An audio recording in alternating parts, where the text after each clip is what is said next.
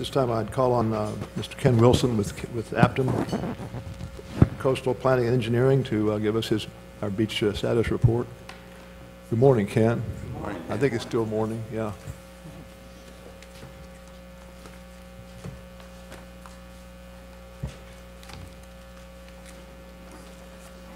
I will say this before he starts. We had asked Mr. Wilson to take a look at his original presentation he made to us, and we had questions about it, and he's I think that since that time has addressed them and will talk to us about it today.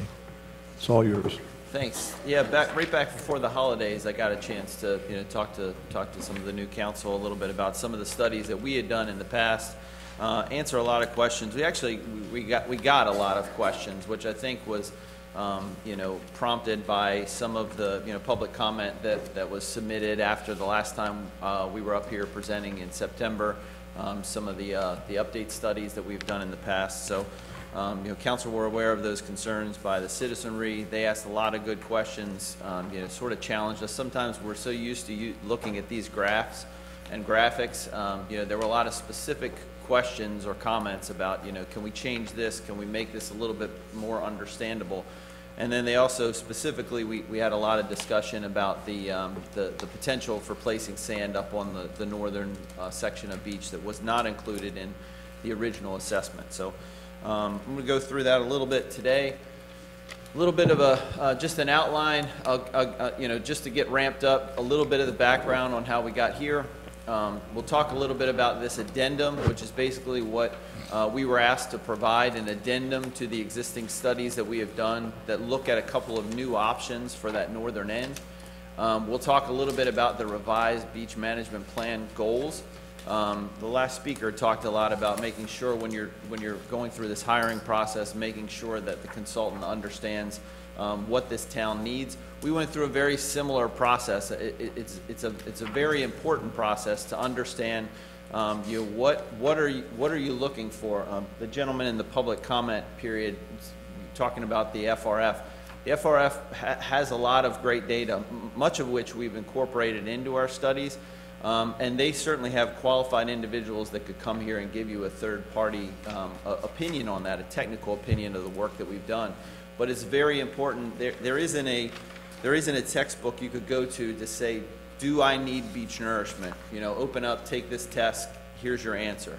It's a subjective, discretionary type of analysis and type of an answer. We've tried to be very transparent in understanding what the goals of the town are and why you'd even ask the question whether you need beach nourishment, and tried very hard to, in very concrete, very black and white terms, describe to you the analysis we've gone through to try to answer that question for you. Ultimately, it will be a discretionary decision by council. It is a very difficult decision to make. We'll talk a little bit, number 4, the methods that we use for determining this term sufficient usable beach. You'll hear me talk about that a lot today. That was the term that we used up on that northern section to try to better understand what the goals of a beach project would be up on the northern part of the town. And then in the end, I'll summarize these additional options. So a little bit of background. Again, those 3 sub-bullet points under stated goals, these are the original goals that Aptum helped develop with some feedback from past councils, past town managers to try to understand why were you asking the question of do we need beach nourishment. This was our understanding of what the town wanted to provide in a beach management plan, and whether or not existing conditions provided that was the determination we used to say, okay, do you need beach nourishment or do you not need beach nourishment? We had provided an original study back in December 2018. That study used data that was collected in December of 2017. The council was discussing a lot of decisions whether to move forward with this. Part of our contract was to conduct an updated beach profile survey, so a new conditional survey since that December 2017 survey. That one was done in May 2019. And then we used that new conditional data, that new beach data, to update the analysis that we had provided in December 2018. That report is what I presented the last time I was here in September of 2019. All right, so in that report, again, think of those 3 goals that were up there. A lot of it has to do with providing sufficient or acceptable level of storm damage reduction. We did a lot of analysis to determine how much volume do we need in the system to provide a specific level of storm damage reduction. And we talked a little bit about what we called the volume envelope. So basically measuring the amount of sand from the back side of the dune, the landward side of the dune, all the way out to what we call the depth of closure, which is around 24 feet out in the water, and quantifying that amount of volume. And we came up, through our analysis, we came up with a number that we said, in order to provide this acceptable level of storm damage reduction, we want to have this much volume in place. So it was very easy to look at the rest of the beach and say, is this volume that we've set as our target already in place? If it is, there's probably not a need for beach nourishment. If we're under that volume, there was a recommendation for beach nourishment. So that was how that first analysis was conducted. So what came out of that first analysis was 2 different options, which basically suggested that the area where we did not meet that volume envelope number that I just talked about was in this section where we've got a larger fill, a thicker density, a wider density of beach fill. That point is, let me go here, trying to zoom in on these maps to let you have a better understanding of what we're talking about. The northern boundary of that is right at if you went down the end of 3rd Avenue and the road that runs parallel to shore, the northern tip of that road is basically the northern extent of where those first options suggested sand would be filled or placed. The southern boundary of that wider section of beach fill is, as you can see in the upper right-hand corner, just a little south of Chickahawk Trail. I'd say it's probably 5 or 6 houses south of where Chickahawk Trail comes out onto Ocean Boulevard. And then we also recommended a transition section of fill between what we suspected the Kitty Hawk project would look like in 2022 and the end of where that beach fill was proposed in Southern Shores. So that was, those options were presented in that original study back in December 2018. We conducted that 2019 beach profile survey. We updated the analysis. Our analysis showed that based on the December 2017 beach profiles and the May 2019 beach profiles, basically a 1.5 years worth of time, that in that northern section, when I say northern section, let me back up just a second. The northern portion is that portion of the project of the town north of 3rd Avenue. From 3rd Avenue north to the town of Duck is the northern portion. The main placement area that I just talked about, basically from Chickahawk Trail to 3rd, and then from Chickahawk Trail south is that transition area. All right. So looking at those 3 zones, in that northern portion, in that 18-month period between December 2017 and May 2019, measuring that volume that was in that yellow volume envelope that I showed you. So this isn't just the dry sand beach, this is all the sand in the system out to a depth of 24 feet. That northern section actually gained about 5.5 cubic yards per linear foot per year. The central section also gained some sand. This is again the area where we were proposing to put the beach fill to achieve that storm damage reduction design. It actually gained some sand during that same period of time, which allowed us to decrease the design volume we were recommending. And then that transitional area, the area to the south, actually lost the most sand during that same period. And so we actually boosted up a little bit the volume density in that transition area. And we provided those updates, again, back in September of 2019. These were the 2 updates that we provided. One just aside as to what are the difference between these 2 options. Option 1 and option 3 is the way that we're referring to them right now. When we went through and did that analysis to figure out how much volume we need in that volume envelope, one of the first analysis considered existing sea level conditions today. And that's option 1, is designed to try to achieve storm damage reduction from a storm that was similar to Hurricane Isabel if it were to strike today with today's sea level rise, okay, to today's sea levels. Option 3 basically fast forwards 30 years into the future, uses projections that the state of North Carolina has adopted for sea level rise, and says if Hurricane Isabel hit 30 years from now, this is the level of storm damage reduction we would want to achieve. And so that's why option 3 costs more. That's why option 3 requires more volume. All right, so like I said, we had that discussion right before the holidays. There was a lot of discussion, a lot of public input about the need for sufficient usable sand up on the north end of town. A lot of questions raised, some comments about trying to improve the way that we present these results to the public. So we came up with this scope of work to provide an addendum. And the first step was to review and assist the town with revising the current goals, those goals of why we may consider beach nourishment, goals and objectives of the beach management plan, specifically to include the importance of maintaining that term, sufficient usable beach, throughout the town. We also wanted to develop an additional alternative that provided sand along the entire ocean front of the town. A caveat to that, one of the limitations or the requests that council made at that point in time was to try to keep that option as close as possible to the price point of the original option 1. So somewhere in that $14 million range. So we've tried to do that for number 2. Number 3, develop an addendum to the beach management plan that includes updated goals, the additional options, including cost estimates and updated recommendations.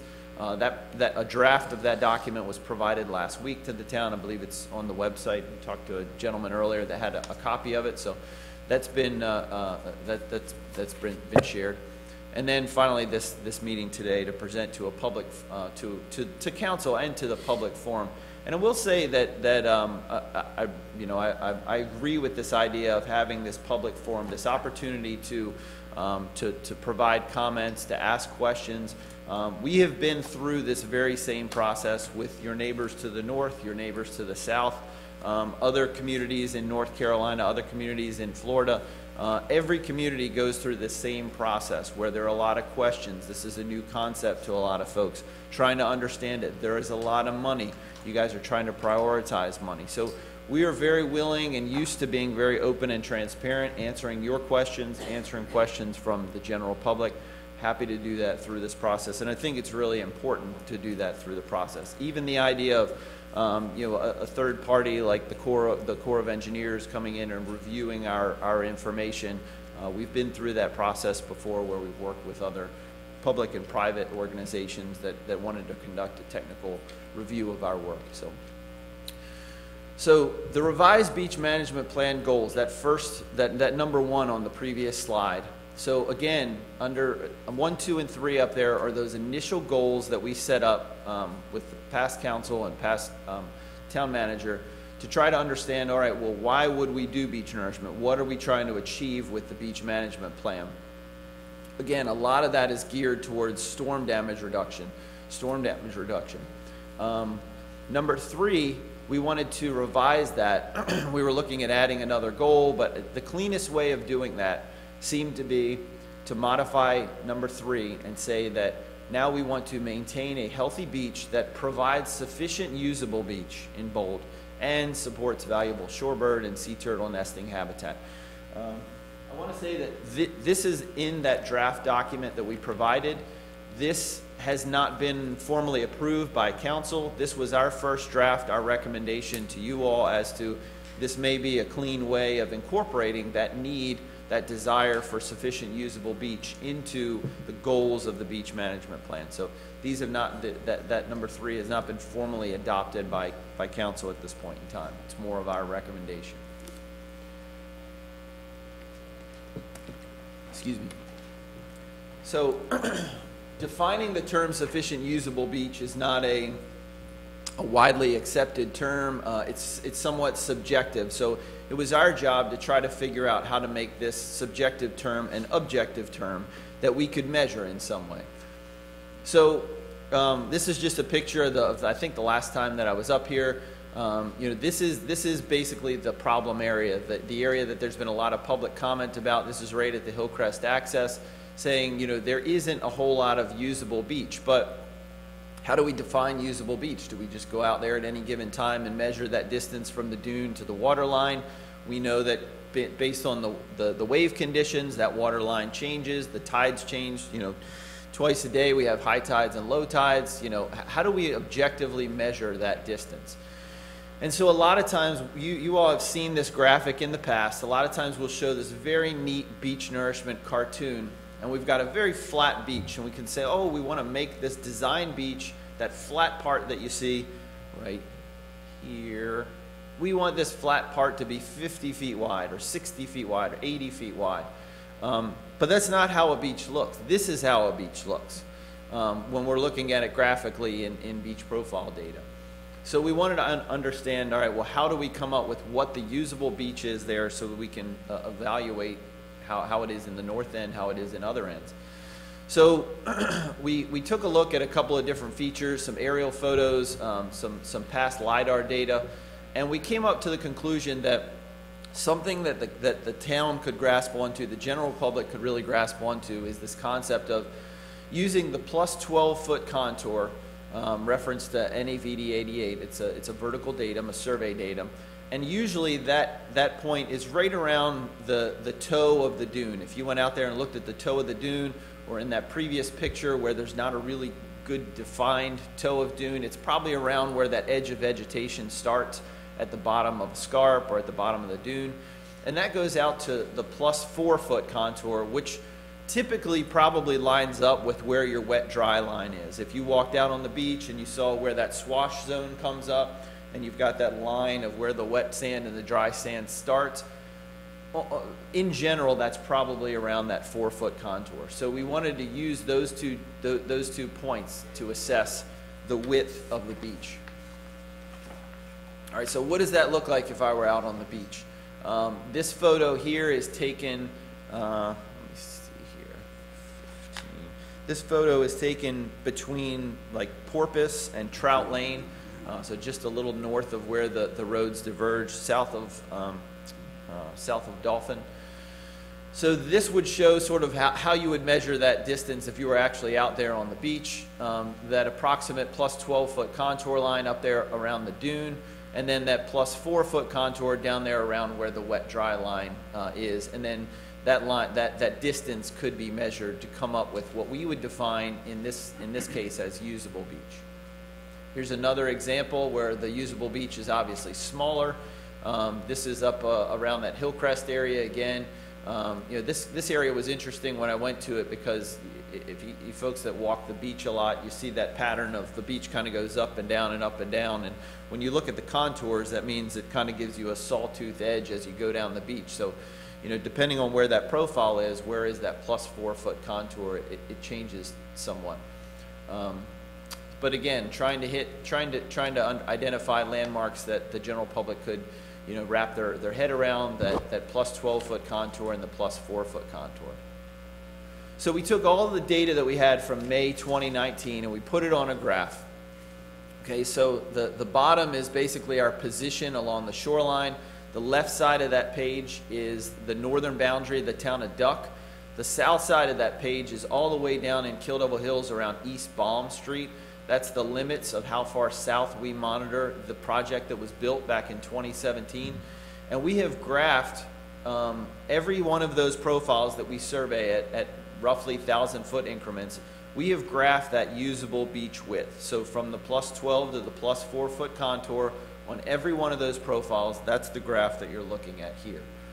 All right, so let's give us a few landmarks to make more sense out of this graphic.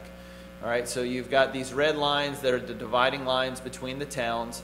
So this would be around where the pier is here between Kitty Hawk and Southern Shores. This green arrow is pointing to where that Chickahawk Trail would be, the intersection of Chickahawk Trail. That photo that I had just showed you as an example between Trout and Porpoise Run, that picture was taken right here. 3rd Avenue, which is kind of the dividing line of where we talked about a storm damage reduction project versus what might be going on in the northern part of the town where we have some issues with a lack of sufficient usable beach. That would be this arrow pointing to 3rd Avenue. And then finally, the Hillcrest access point, again called out by this last green arrow. So once we had all of this data into a neat spreadsheet, we were able to look at some averages. So we talked about that dividing line between right around 3rd Avenue, and we looked at the average width for each one of those profiles from 3rd Avenue north. Okay, so this line basically graphically shows what that average would be. I believe that average width, the distance between 12 and 4, is about 57 feet in that section. We also looked at what that same average would be from 3rd Avenue going south to the town boundary, and we calculated that average, which again is represented by this blue line. I think it's about 84 feet. So now we're looking at the difference between what, and you all may disagree, what we're suggesting would be, you know, an acceptable average width of the beach from 3rd Avenue south throughout the town, as opposed to an unacceptable beach width north of 3rd Avenue up on the northern end. And we're looking at that difference between 84 and 57. We also went through that same exercise, basically looking at what would the average be if we looked at just the area where beach fill was placed back in 2017. Again, this is the May 2019 conditions, but this is the area that sand was placed in May 2017. And we calculated that average, which came out to about 103 feet between those two widths. All right, so we put that into a table. That table is in that addendum that you all are looking at, and we looked at, all right, well, that gives us a width, but what would the equivalent volume necessary to widen the beach that much be? And for the difference between the section of town from 3rd Street south and the section of town from 3rd Street north, it works out right to around 30 cubic yards a linear foot is what would need to be placed up there as a design volume to be able to widen that beach to the same degree of where the rest of the average beach is throughout Southern Shores in today's condition. We also looked at that other threshold, that average throughout the area. That 103-foot width, obviously that area had been nourished a year and a half ago or 2 years ago. The volume to get to that width was, I would say, cost prohibitive. We could certainly provide you all a number for that, but it is higher than the other options that we've talked to council about at this point in time. So we can discuss that, we can calculate that, but at this point in time, we've put that one aside, and we've talked about trying to get that northern section of town up to where the rest of the town is on average.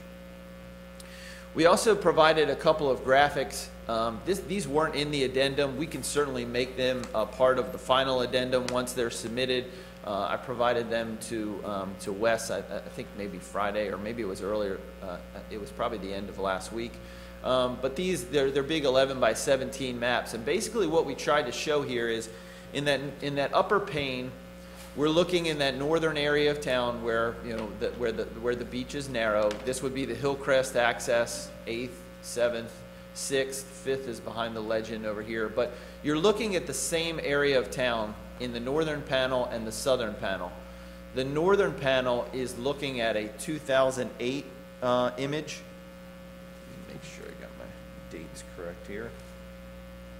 The northern is looking at a 2008 image, and the southern is looking at a 2018 image. And the lines that you see on there, the solid lines, let's look in the northern panel. The solid black line is that 12-foot contour that we just spent a whole lot of time talking about. And the dotted black line or darker line is the plus 4-foot contour, and that's based on data from 2009, LIDAR data from 2009. The red lines are those same two contours, but now we're looking at 2018 data. All right, so when I look at this, when I look at this sort of qualitatively and say, all right, well, what's going on here? I look in this section up around Hillcrest and I say, all right, well, in that 10-year period, the 4-foot contour hasn't really changed a whole lot. It's fairly consistent. in this section. But what has happened is that that 12-foot contour has actually moved further out seaward. So you've got more dune in that section, but the beach has basically steepened up during that period of time. So the dune actually looks like it probably has more volume in that section, but that dry sand beach, as we're measuring it, is thinner in that area. The opposite is true in this section here. It looks like, there is still a little bit of growth of the dune, that red line moving seaward from the black line. But here, that red line, that 4-foot contour has actually moved landward. So you're squeezing your usable beach even more in this section between 5th Street and 6th Street. So that usable beach is getting smaller. So the image is sort of telling us, how that came to be, where that section is getting narrower. It certainly suggests the fact that that area has gotten narrower. This image here, now we're moving further south into the main fill area where we're saying, the widths are, at present, those widths are much wider. It's as far as the dry sand beach, it's in better shape. As far as the dune, there's less volume in the system. But as far as that usable dry sand beach, this is that area down around Porpoise and Trout Lane. But again, here we can see that plus 4-foot contour has actually moved seaward a little bit, widening the beach, whereas the dune line between 2008 and 2019 seems to be somewhat static. This pattern here is that same pattern I was talking about earlier, when you get that sort of hummocky pattern in the sand on the beaches out there, different times of year. And then this third panel that I want to show, again, you're looking at 2008 imagery in the top, 2018 imagery in the bottom, but we went back a little bit further and found a LiDAR data set from 2001. So the northern panel, you're looking at the difference between the 2001 data in purple and the 2009 data in black. And the southern panel, you're looking at the difference between the 2001 data and the 2018 data, okay?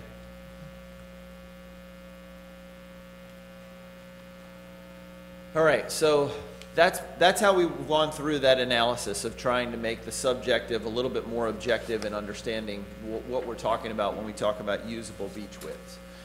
So let's talk a little bit about these additional options. I showed in this slide earlier, these were the original options that were provided. The volumes were modified in the plan that we provided back in September of 2019. So here in these options, you've got what we call the main placement area, where the fill density is higher. These aren't exactly to scale, but it's more graphically to show that more sand would be placed in this section, the main fill placement section, than in the transition section. All right, so option 1 and option 3 would be set up with that sort of configuration. This is getting into what we're calling option 4 that's presented in that addendum. All right, so now we have a uniform beach width, or a uniform beach density, with a design fill of 30 cubic yards a linear foot. I'll show you a breakdown of all the volume that would be placed on that beach. The total volume density is going to be higher than 30. But to achieve the usable beach criteria, we would place 30 cubic yards a linear foot of design fill along this entire section of beach. The northern portion, the main placement area, and the transition area. We also provided numbers for what we call the hybrid option, or option 5, which is basically still trying to achieve that storm damage reduction in that main placement area, but also achieving that usable beach width all the way throughout the town as well. So basically making sure that we've achieved all of the goals that are set as part of that beach management plan. So here graphically we're just showing a wider density in this central area, where again, going back to that volume envelope principle, we need more volume in that area to achieve the stated desire, or the stated goal of storm damage reduction. All right, so just talking about volumes of sand right here, I had just talked about placing 30 cubic yards a linear foot along the entire length of beach. That's where this number here comes from, this design volume number comes from. All right, There's also something that we've talked about in our previous reports, talking about diffusion losses. This is a principle whereby when you place a bulge of sand on a long, flat shoreline, nature has a tendency of wanting to thin that out, spread that material out. So a lot of times you see losses off of the ends of these projects. That's why we put things in like a taper to try to minimize some of that. But that volume in that category is simply what we've computed based on some other analysis of how much volume you would want to provide there to deal with that diffusion principle. This next column, we talk about advanced fill volume.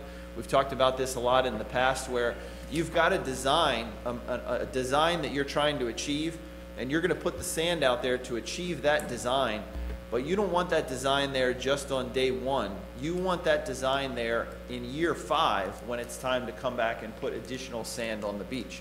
So we're going to put that design volume, and then we're going to put additional sacrificial sand on top of that design volume, which is the amount of sand we would expect to erode away over the course of whatever the renourishment interval is here.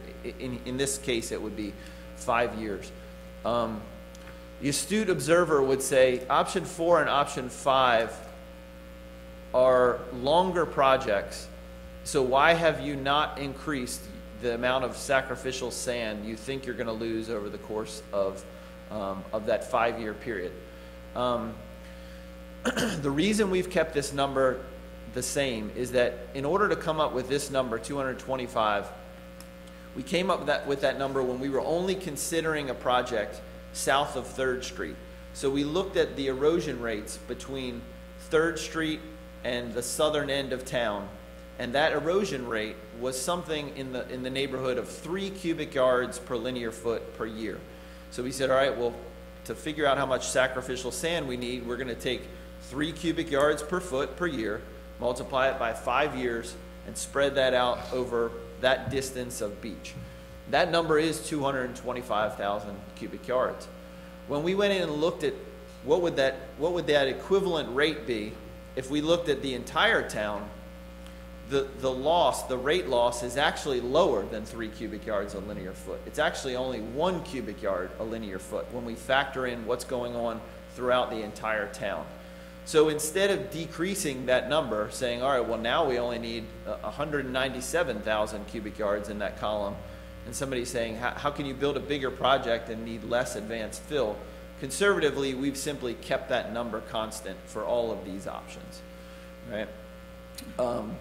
The taper volume is simply a factor of how wide the density of the fill is at the northern terminus of the project. So the wider that density is, the more volume it takes to build that taper. And then this sort of sums up, all right, how much total volume would we be talking about? This total volume is the number we use to estimate the costs for the project. Getting to costs, so the additional options, this is the summary table number 3. One of the things I'll point out is as we went through option 1, and we took another look at some of these construction soft costs and construction environmental monitoring costs, we found a discrepancy in the way that we originally calculated the cost estimate for option 1. So if you look at those older reports, this total cost for option 1 is a little over $14 million. The updated estimate is now just a little under $14 million. It's a fairly insignificant amount, but it's still right around that $14 million range. Again, that option 3, this comes from the previous report. This number is higher simply because the storm that we use to develop that plan is assuming 30 years from now's sea levels as opposed to today's sea levels. And then option 4 is the option I just talked about, spreading 30 cubic yards a linear feet, trying to widen that beach based on that beach width analysis that we conducted. So that cost is about $750,000 more than the original option 1, but still in that $14 to $15 million range. And then option 5 is basically the best of both worlds. Option 5 is the same fill that we talked about to try to achieve that storm damage reduction for option 1, and spreading an additional 30 cubic yards a linear foot in the northern section of town.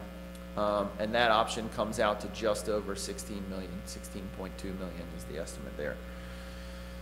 All right, I'm going to stop there, take a breath, let you all ask some questions. I've got some additional graphics that we may or may not use depending on questions.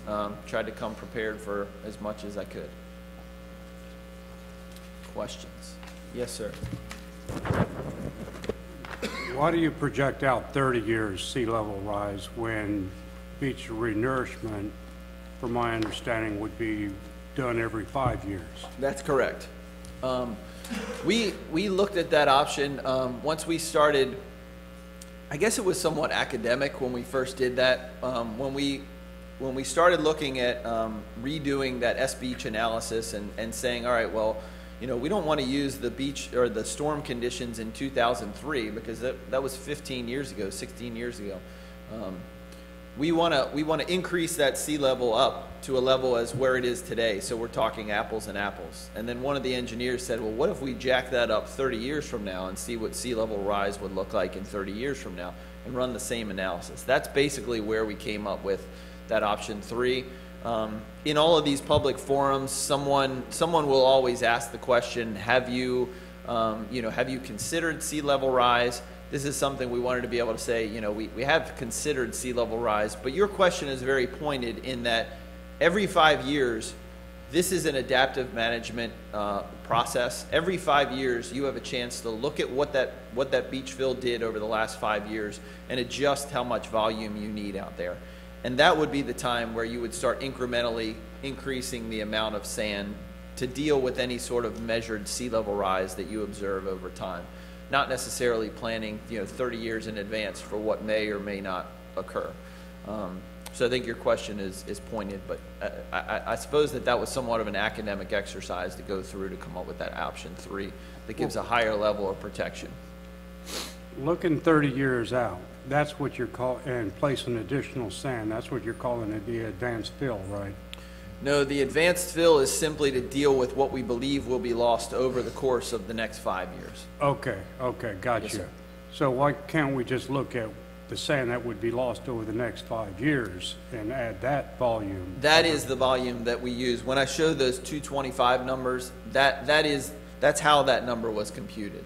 The only place where that 30 years comes into play for option 3 is when, if you look at that older report, we have a number that's assigned to that volume envelope, that yellow shape under the curve. If you're dealing with a storm that would hit 30 years from now, the amount of volume you need in that yellow area is more than you would need today. That's the only place where that comes into play. It doesn't come into play as we factor in what the advanced fill volume should be for the next 5 years. And you'll see that that's 48, and we're targeting 35 or 36. So every 5 years, we can incrementally be working towards 48 by the time we reach 30. So you're not proposing putting more sand on the beach today based on what the conditions may be 30 years from now?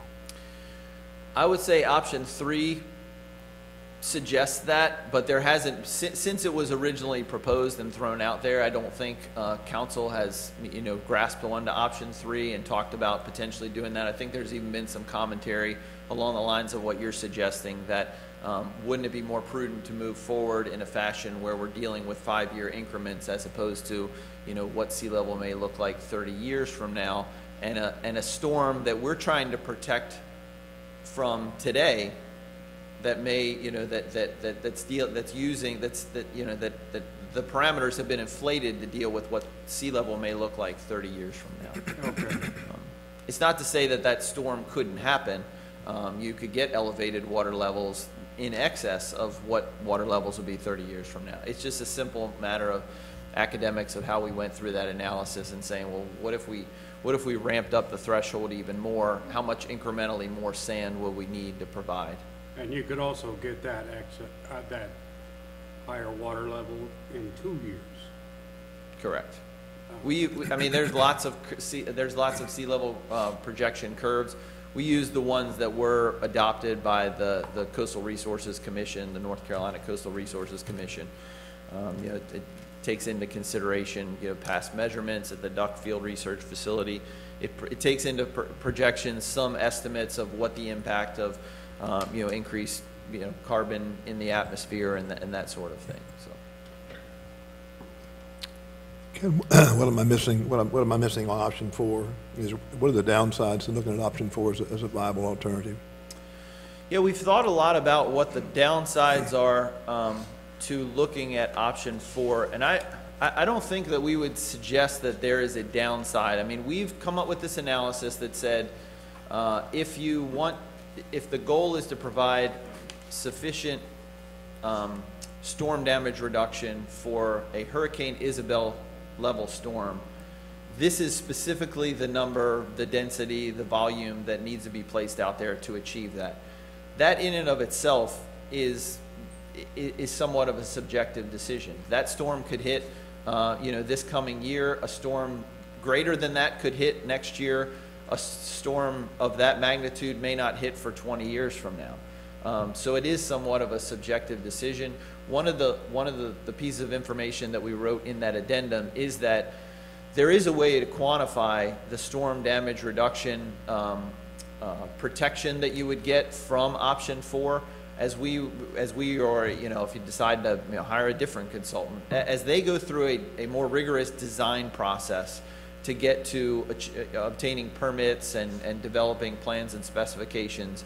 A more thorough analysis will be done to understand, all right, well, what's the optimal configuration of how we want to place that fill out there, and all of these models and metrics that we've used to do this analysis could be used to try to quantify, all right, well, they said we needed 36 cubic yards a linear foot to achieve that Isabel protection. Now we're talking about 30 cubic yards a linear foot. What does that mean in terms of trying to wrap your head around it? We could go through that analysis and provide a little bit more quantitative assessment of that. Can we achieve that usable beach of, say, 85 feet or whatever with option 4? Is that not yes, possible? That's correct. So it would obviously achieve the usable beach as a minimum threshold in the northern section of town. And then in that central section of town, inherently every cubic yards of sand you put out there is providing you some level of storm damage reduction. So you're getting 30 cubic yards more of storm damage reduction that you wouldn't have in existing conditions. And that was what I was saying, I can say that now. We could try to quantify that a little bit more and let you know, what does that mean? How do you wrap your head around what that 30 provides as opposed to 36? But certainly it would widen the beach in the northern section, and it would provide additional storm damage reduction in that main fill placement area that we've identified as the most vulnerable in terms of storm damage. So Thank you. To follow up on that, on option 4, you haven't run any S-Beach analyses for that reduced fill That's volume? correct, and that's the type of thing that we could go back with and say, all right, well, now we're dealing with How long the would 30. that take? It wouldn't take very long. Even if you picked a handful of profiles that were Right. vulnerable during the first analysis? Right. Because for me, I think that would be indicative of which direction between those two options that I would be willing to entertain. Yeah, I agree with that. Repeat your question for me. I was wondering if they'd run S-Beach analysis with a storm damage analysis. So when they first ran it, they had determined 36 cubic yards for linear foot or whatever. Now we're talking about potentially 30 with option 4, so reducing the dunes protecting. So I think when you first showed us the analysis of the dune as is, there was breaching, but it wasn't catastrophic necessarily. So 30 may be a viable alternative. I just was curious. Correct, and what it's probably going to tell us is, all right, well, under existing conditions, and when you say breaching, just for the general it's layman public, terms. we're not talking about an inlet would form through the beach. We're basically talking about some of these profiles. If you simulate the storm, that Isabel storm, the crest of the dune where it is today would not be impacted. You would lose some sand off the front of the dune. It would slough off a little bit. But you could go back to the same elevation at the crest of that dune, the high point of that dune, and it would not change. Some of those if that same storm impacted, you would lose sand off of the top of that dune. And so those are the profiles that we said, all right, in these areas where we're seeing loss of the top of the dune, those are the areas that, you know, we are more vulnerable, relatively speaking, than the rest of the town. So, you know, we could certainly quantify, all right, well, before, in this section, we had, you know, 90% of the profiles, the crest was impacted, whereas with 30, or with 36, 0 were impacted. With 30, you know, 10% are impacted, right, or 8%, something like that. If you went with a 30-mile, this is probably down the line design, you'd mentioned you'd employed a new technique of the starter dunes in Kitty Hawk. Correct. With something, I mean, since we would be increasing the sand volume beyond their usable beach, we'd get more than 84 in that area, would be potentially some of the volume could contribute to a starter dune or something. I mean, is that something you all looked at? It isn't, I mean, when you talk about it, you know,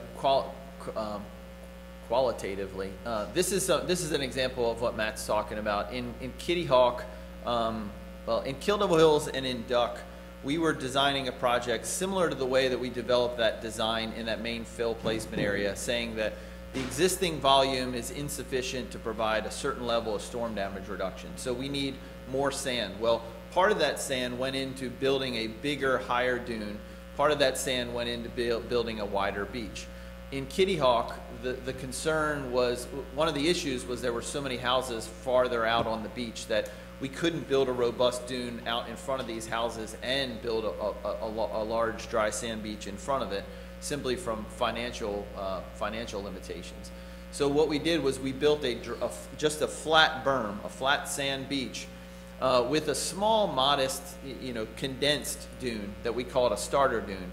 And then they put sand fencing on that dune, which inherently, with all this dry sand blowing around in the wintertime like it is today, catches a lot of sand. So this sand fence here, when it was set, there was 4 feet of sand, 4 feet of posts sticking out of the top of, the level ground where these things were placed. You know, now in some of those, I'd venture to guess you're, 2 feet, 18 inches. So it's catching sand. It's putting more sand into the dune. This is a similar picture here, further down the beach, where you can't even see the top of the sand fence. It's been completely buried. So they've got 4 feet of growth on top of that. This is a photo down in Kill Devil Hills at the Sea Ranch. This was prior to the beach project going in, but this is what it looks like now. And again, vegetating that dune area, putting up that sand fence, it does capture a lot more sand and provides more sand. I will say that S-Beach analysis isn't premised just on how much sand is in the dune. Not only is it important you want to have a robust dune in front of your house to provide storm damage reduction, but you want a sufficient quantity of sand offshore that's going to break that wave energy up before it rolls all the way up and hits the dune and starts scarping away the dune. So the sand distributed along the whole profile is what you want, but right before a storm hits, you definitely would like to have as much sand in that dune as possible. So if we did go into an option 4, we would likely build a dry sand beach in the transition area and in the northern section. But we would probably play around a little bit with, do we just do a starter dune? Do we put a little bit more of a dune in that section, and then spread the rest to create that dry sand beach in front of it? But that's some of the more of the robust design analysis that'll go into the project. You're talking there about on the southern end of the beach, Yes, on the southern Pelican end. Watch area. Yes, on the southern end, the northern area. Right. Thank you. I've heard it stated before that generally speaking, the dunes in Southern Shores are pretty healthy dunes, whereas in Kitty Hawk, for example, at one point there were no dunes hardly, and that's reflected in our different goals. Their goal was to stop the ocean overwash on the NC-12. Yeah, Would you agree that our dunes are generally pretty healthy? That's what the S-Beach analysis showed. I mean, the S-Beach analysis shows that, up in the northern section north of 3rd Avenue, the dunes, are fairly healthy. South of that, they're fairly healthy. And even in that main fill section, the amount of volume that we're talking to achieve the design, the design criteria is far less than some of the design volumes that we came up with for Kill Devil Hills and for Duck. Their fill density at Duck in particular was, well over twice the amount of fill that we're talking about placing in the town of Southern Shores. And that's a testament of the fact that, when the town of Duck got into the game, there were houses teetering on the brink of falling into the ocean. It was absolutely critical at that point in time. Similar in parts of Kill Devil Hills and Kitty Hawk. Do they still have the sandbags? I believe there probably are some.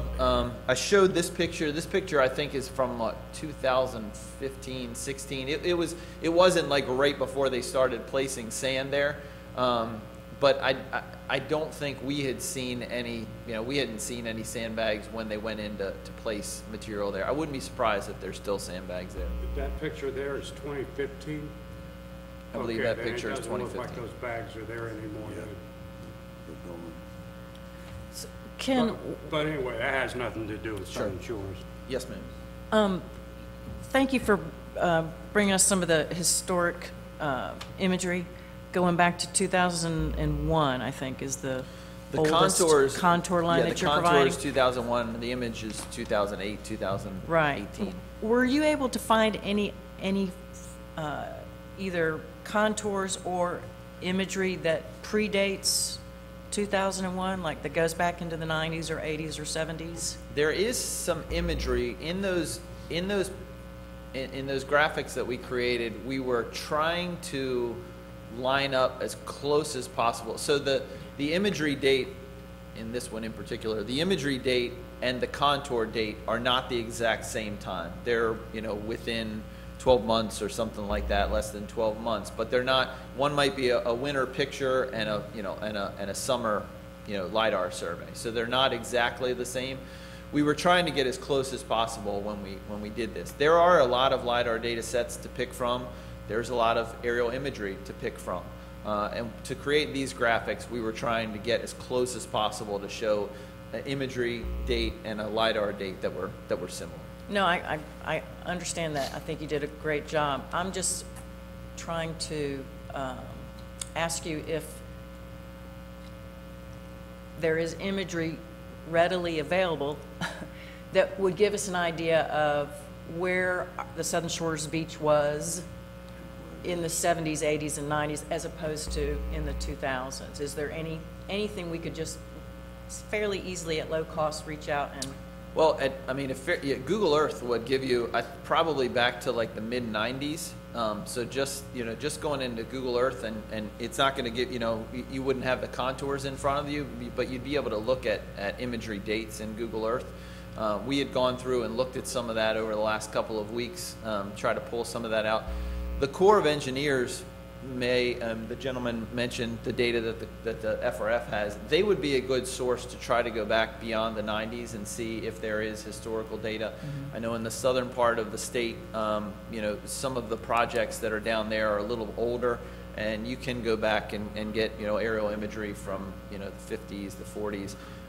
The state of North Carolina also, while I'm kind of thinking out loud, the state of North Carolina, when they come up with their erosion setback lines, all of those erosion setback lines, or at least until very recently, were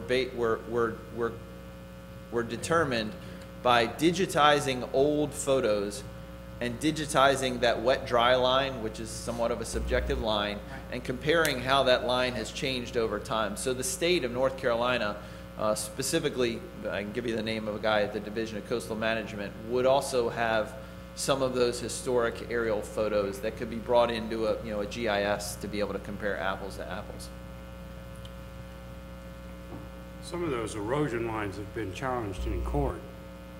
However, because of their accuracy or lack thereof, and the huge ramifications those have on the setbacks and everything.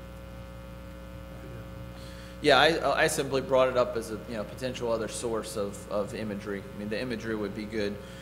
Certainly, I think they would tell you as well that they're limited by the data that they have to try to come up with some sort of a objective metric throughout the state to come up with those lines.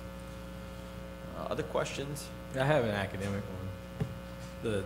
The scalloping that shows up between 09 and 18 around Yellowfin and some of that area. Yep. I mean, the LiDAR data is pretty accurate, so it wouldn't be data collection issue. Is it that really the contour in that section started shifting that way? Yeah. I mean, Yeah, do you I have think, any comment on why?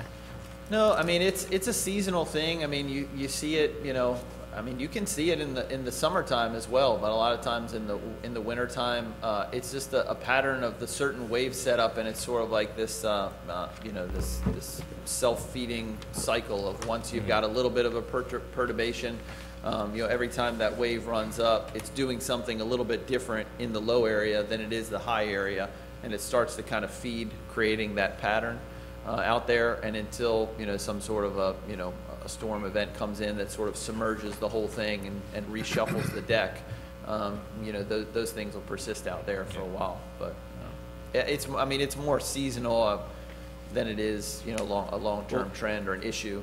I just noticed the distinction between your two contour lines, or, I mean, they were similar seasons. Right. Okay. But I mean, from one year to another, Yeah, you may get that effect in the winter one year, you may not get that Stays effect in flat. another year. Any other questions, council, for Ken? All right. Tell them to stick around, and If you during would, the public forum, happy to try to answer yes, questions. would Okay. like for you to do that. Thank you, Sure. Ken. Happy to do it.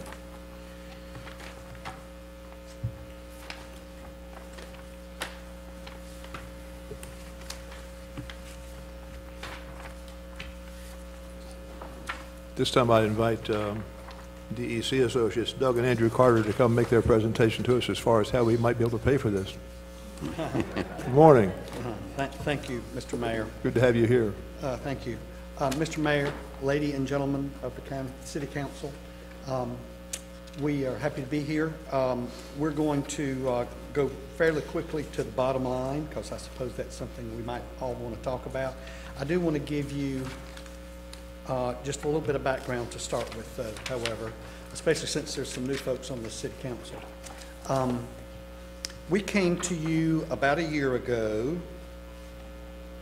to make a presentation on how you do the financing part of beach nourishment, what are the sources that are available by law in North Carolina, what have others done, especially in this area.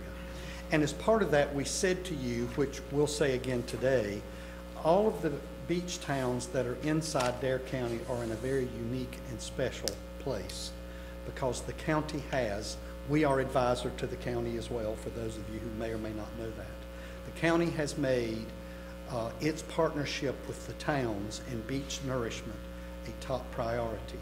And as you know, it has levied special taxes, has them in a special fund, has set aside a significant amount of money to partnership with the towns, and to this point has partnership with a number, the first being Nags Head, as you know. And in fact, the Nags Head freshening up of the beach has already happened, since it happened a number of years ago. And so you have a very special arrangement. And as part of doing that, the county decided, this was back, Andrew,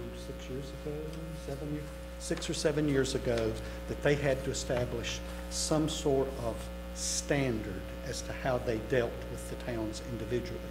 And so Andrew's going to talk a bit more in a minute about what were the standards, because each one of the projects that are down the beach didn't cost the same per capita or as a percentage of the assessed value of the town or any other measurement you might take. Obviously the Kitty Hawk was rather expensive and had its own unique needs, some of which were addressed earlier in terms of health and safety and roadways and where water came and all of those things.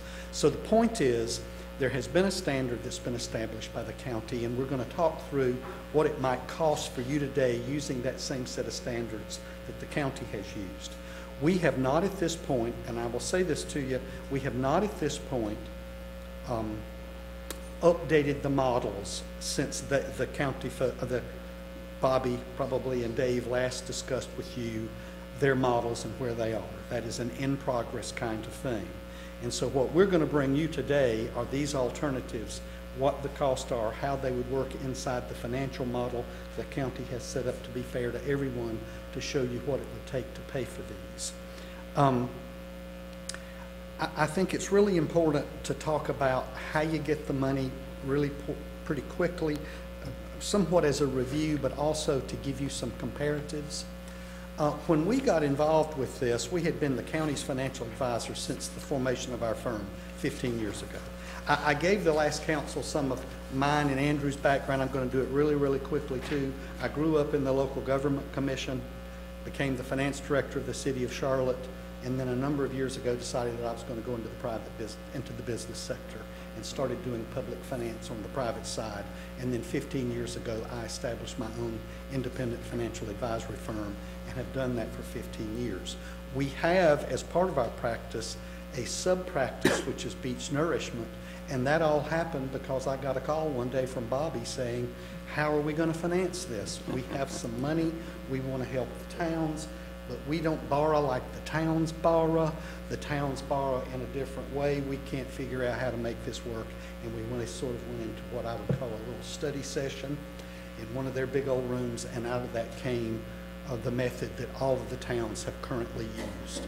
So I want to just go through really quickly what are the methods and talk to you about some comparatives. Obviously, if you were wealthy, you could just pay for it. It was all in the bank, saved up.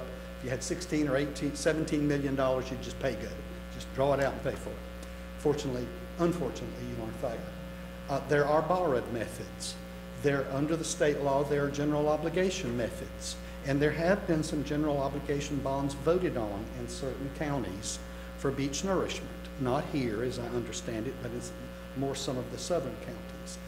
Obviously, it's a longer, more laborious process. It takes time to get it done, but it has been used.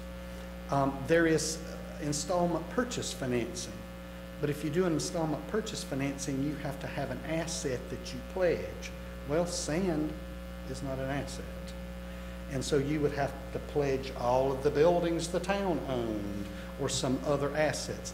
That generally, because of the size and the cost of the projects, has not been something that worked. And so herein lay the dilemma. What else is next? And so there are two other means that can be used. One is special assessment bonds. That's very difficult and really requires special legislation to do it well. One of our clients in the more southern part of the state, the town of Oak Island, has special legislation to do special assessment bonds, and we've looked at it with them multiple times, but just hasn't been used. They're tough. They're very hard to do. And then finally, what came up, at least what we have said is the preferred method, is the use of special obligation bonds. And what that essentially does is it says you do not have to have a voter referendum, but you do have to establish municipal service districts. Now, technically, you don't have to levy tax in that MSD. You have to create them, because without an MSD, under our state law, you cannot issue special obligation bonds. And special obligation bonds, what they are, is the pledge of a revenue that comes to you that you do not set the rate for. You can't pledge your property tax because you set it. The sales tax that comes to you that's established by someone else, you can pledge sales tax as a repayment source under a special obligation bond. You can pledge beer and wine taxes. I mean, any tax levied by someone else, any fee you levy you can do, but any tax levied by someone else, you can pledge. And so basically, and also in partnership with the county, if they supply any support, and you'll see this in some of the numbers that are coming quickly, any numbers to help pay annual debt service, that interlocal agreement revenue can be pledged under a special obligation bond, and have by the other towns that have annual money coming from the county to assist with debt service. And so basically what it does is it says you can get a bank to loan you money for 5 years if you show enough of these revenues of taxes that you do not levy or fees, any money off of an interlocal, that will provide the debt service plus a little coverage to the bank so that they know that there's excess money. And so that made for a very easy way. Now, to give you some comfort, you may levy property taxes to pay the debt service, right? You just can't pledge it under the special obligation bonds. And so that revenue you pledged under a special obligation bond is now in your general fund. Okay, that's how you balance the general fund budget. You can continue to appropriate that money and balance your general fund budget out of those revenues. It's just if you don't pay the debt service, the bank comes and gets those revenues. So it's a really interesting method. It took some time to think through how it works. So that's why we believed it's somewhat the preferred method. It's easy for you to control, to make it work, to find the sources. Where there are more than one bank who does this and who are very interested in doing this, it can be done fairly rapidly. And I would just say to you, when you compare GO bonds, which are typically known as the cheapest form of borrowing, if you compare that to special obligation bonds, because these are generally 5-year borrowings, you borrow for 5 years, there's very little difference in the interest cost between those two methods. It's because the terms are so short.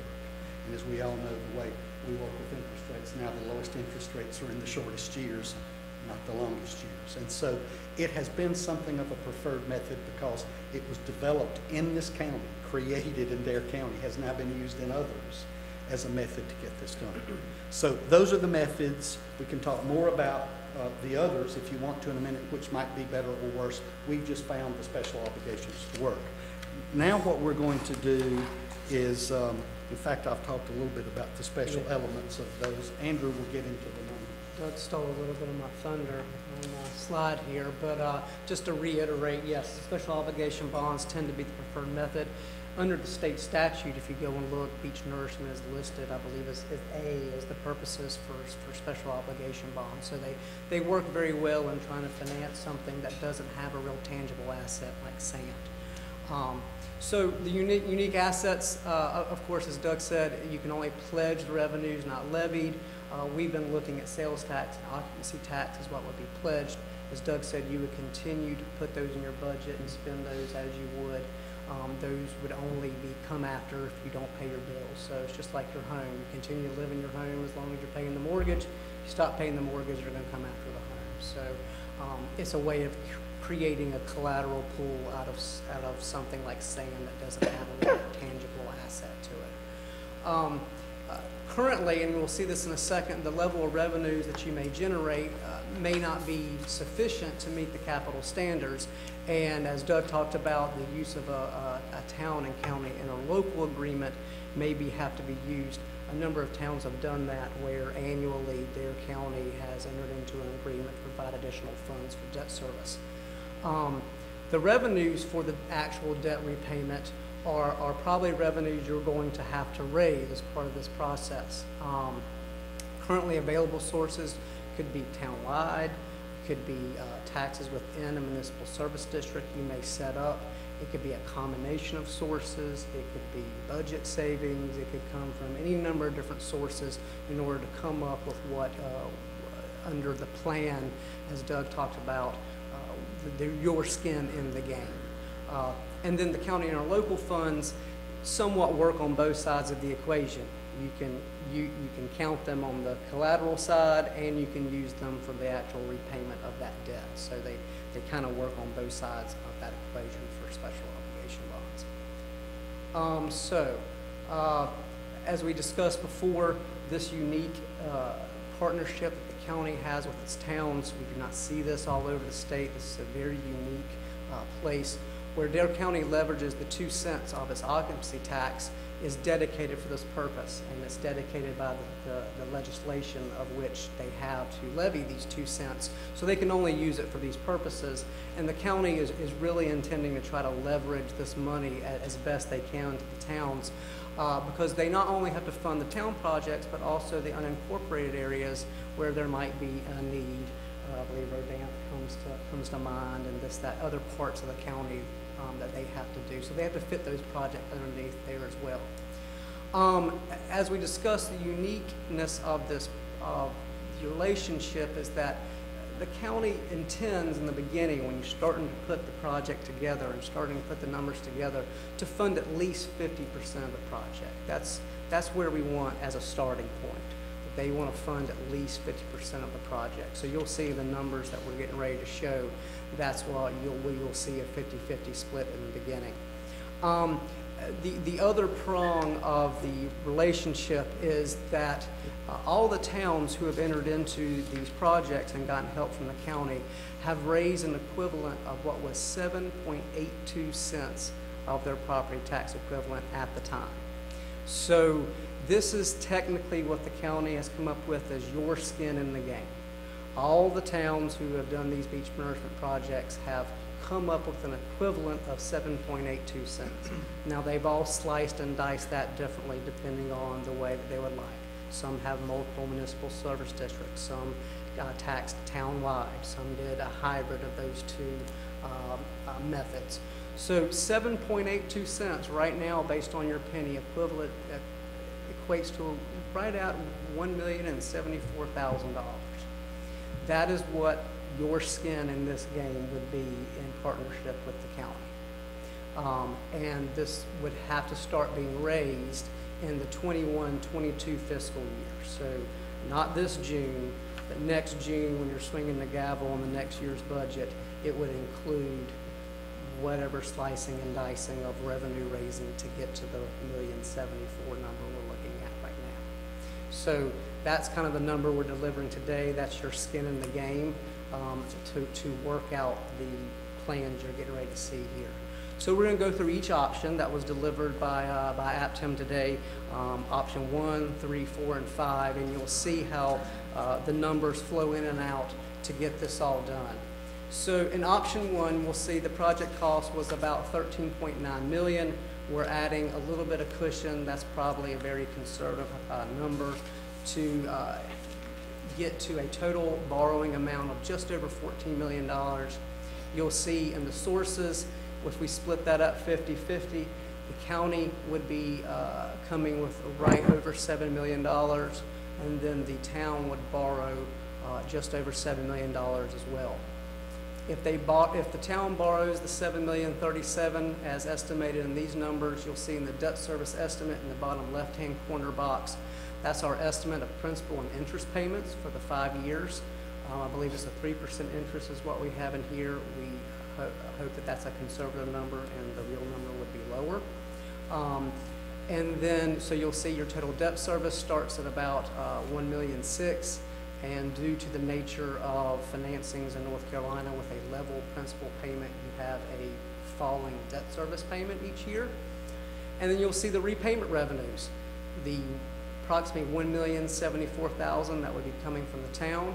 The county would have to enter into an interlocal agreement. This is what we were talking about, the interlocal agreement for those particular figures for the next 5 years to help support you to be able to make the actual debt service payments.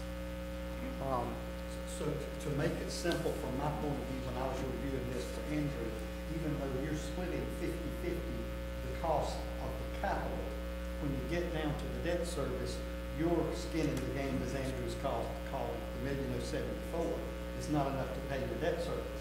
Now the county's also paying their debt service on their $7 million, and so essentially you would have to enter into a negotiation with the county to enter an agreement to provide the county contributed money so that the total debt service between your $1,073,928 together with their money would pay the annual debt service. So this will be part of the credit package you put together to go out with an RFP to banks and saying, here's the plan of finance. And I think out of this whole discussion when we started, really with Nag's Head was the first deal, and then all the others came to the forefront, and the 7.82 cents became the determination. I mean, bottom line is, if the county had said, basically, we'll go half of what you can pay in debt service, we'll just double it, we wouldn't have gotten nearly $14 million. So the county said, let's look at us funding half and half, and then if you don't have half of your debt service, we'll talk to you about that. So ultimately, what you will do once we go through all the options, and then the town council has made a decision on the option that it feels is best, you'll go to the county and say, here's why we really want to do this project, why we think it's best for the community, not just ours, but the plethora of beach communities that exist along this island, and here's what we would need your help in. And so this will be somewhat reiterated as we go through this next option. You know, option 2 had an increased size of about 16.6 in a project size. We had cost of issuance, we get to around 16.7. You'll see here the county would bring $8.3 million in their borrowing up front, and you would borrow, the town would borrow a higher amount. It would now go to $8.3 million. But you'll notice that if we look at the repayment revenues, the town contributed amount has stayed the same. Your 7.82 cents you're contributing to the project stays the same, and you see that it's ultimately the county contributed column that plugs the hole, you know, between those two. So just as Doug said, part of the next step will be in negotiation with the county of what is the right project and can this fit within their model as well. So again, we'll go to the option 4 project. You'll see the amounts, how it gets sliced and diced between the county, the borrowed amount you would have, and then again, your town contributed stays the same, and the county contributed column is what changes in all of these options. So in a certain sense, you're bringing the same amount in all of the options. It's more of a negotiation with the county on which is the best project and how does it fit within their model for what they have to borrow and their annual amounts they would give. I believe all but one of the projects of the towns have had some sort of annual county contributed monies, because the 7.82 cents that the towns would raise were ultimately not enough to pay for the debt service on what they've borrowed on their own. So ultimately, you know, we can look at option 5. Again, we slice and dice it up again. The impact to the town is relatively the same. All of this is mostly impact to the county's additional monies as project sizes change. So I guess we would really kind of end up with, as I've said, the town's skin in the game, just like everyone else's skin in the game, is about 7.82 cents. That equates to about $1,074,000, and I believe you have about a year and a half to figure that out, depending on the ways that you might want to slice and dice that up.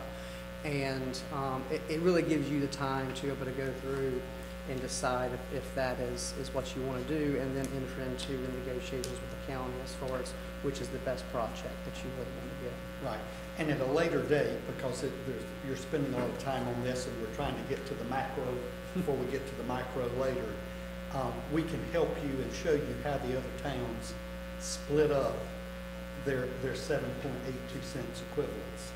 Some in the MSDs, some townwide, that sort of thing. We could get into that kind of detail. You have the benefit of an extra year, because to do special ops, you have to have MSDs, an MSD, whether or not you tax it or not. Well, that will require some time and effort, of course.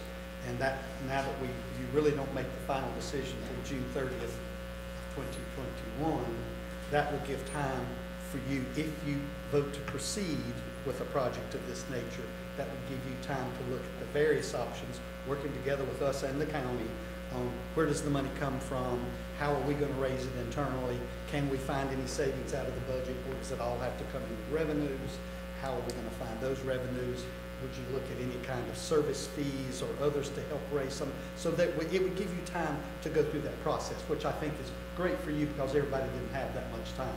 So I think you've done a really good thing in making your planning be at a level that allows you to think better and longer. The final thing I would say to you, and it's much down the road if you do this, but, and every town that's done this in the county, once you start it, it never ends. So once your revenues are done, your 7.82 cents and how you raise that money, because after 5 years, now Max Head went a little longer, thank goodness. It was nice that the estimate was 5 and it was 6 or 6.5 or 7. But the point is, you got to keep that money coming in, because this doesn't end, as you know. It just keeps happening. You make your beach better, in 5 years you replenish it again, and it's just you establish a new source of revenue. We've encouraged already in talking to the town officials and professionals, you set up your your town beach fund. You fund that beach fund consistently. It never goes away.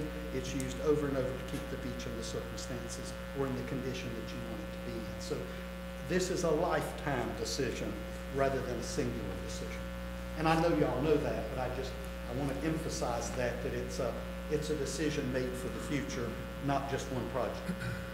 In Nags Head case, they had some fund balance to put towards the project. And that was the beauty of it, because they went didn't have to borrow longer. the whole project, so they had some fund balance to pay in cash. And so they were able to do that because as we've said, once you're in the business of beach nourishment, you're in the business of beach nourishment. You hope for the extra time, but you had to get more service life out of your project. Any questions, Council? And if Go it ahead. can last longer, as it did down the way, then that just gives you a way to accumulate some fund balances, and you might use them in some other ways at the beach for access or other things. So the whole beach fund idea and permanently funding it really gives you a way to use money wisely into the future. So, go ahead. How confident are you guys that the county is going to sit on that 7.82 number for town skin in the game? Pretty confident. Okay. I suppose if every town had been done and everything was the same, then it could maybe be looked at. But it seems to me it was a fair definition when it was done. It was a lot of study, primarily by the county staff and the early towns. I'm pretty confident that stays. Thank you. Didn't one year Nags Head waive their MSD number? Okay, let's see. I think, I thought I read that somewhere. There was 1 They year. did it for a short period Yeah, of it's time. like 1 year. They did it for a short period of time because they didn't have a 5-year cycle. It was going to be a 6.5 or 7-year cycle. Okay. But I think there were lessons learned from that. There normally are. The money has to come from somewhere, right? So. And the beauty of it is, because it went longer, I'll say it one more time, you accumulate fund balance so you borrow less. And so, or it would allow you to do a little bit bigger project the second time if you needed to. So that equity in the fund, and I think because they were first, it just hadn't been thought all the way through in that way. They were the first to end. Everybody was happy. It had gone beyond 5 years. So I think we all learn as you go through, and their learning will help you in your learning. So I don't envision that happening again. So as I read this, or I hear you, there's some incentive here to not go for the least expensive project.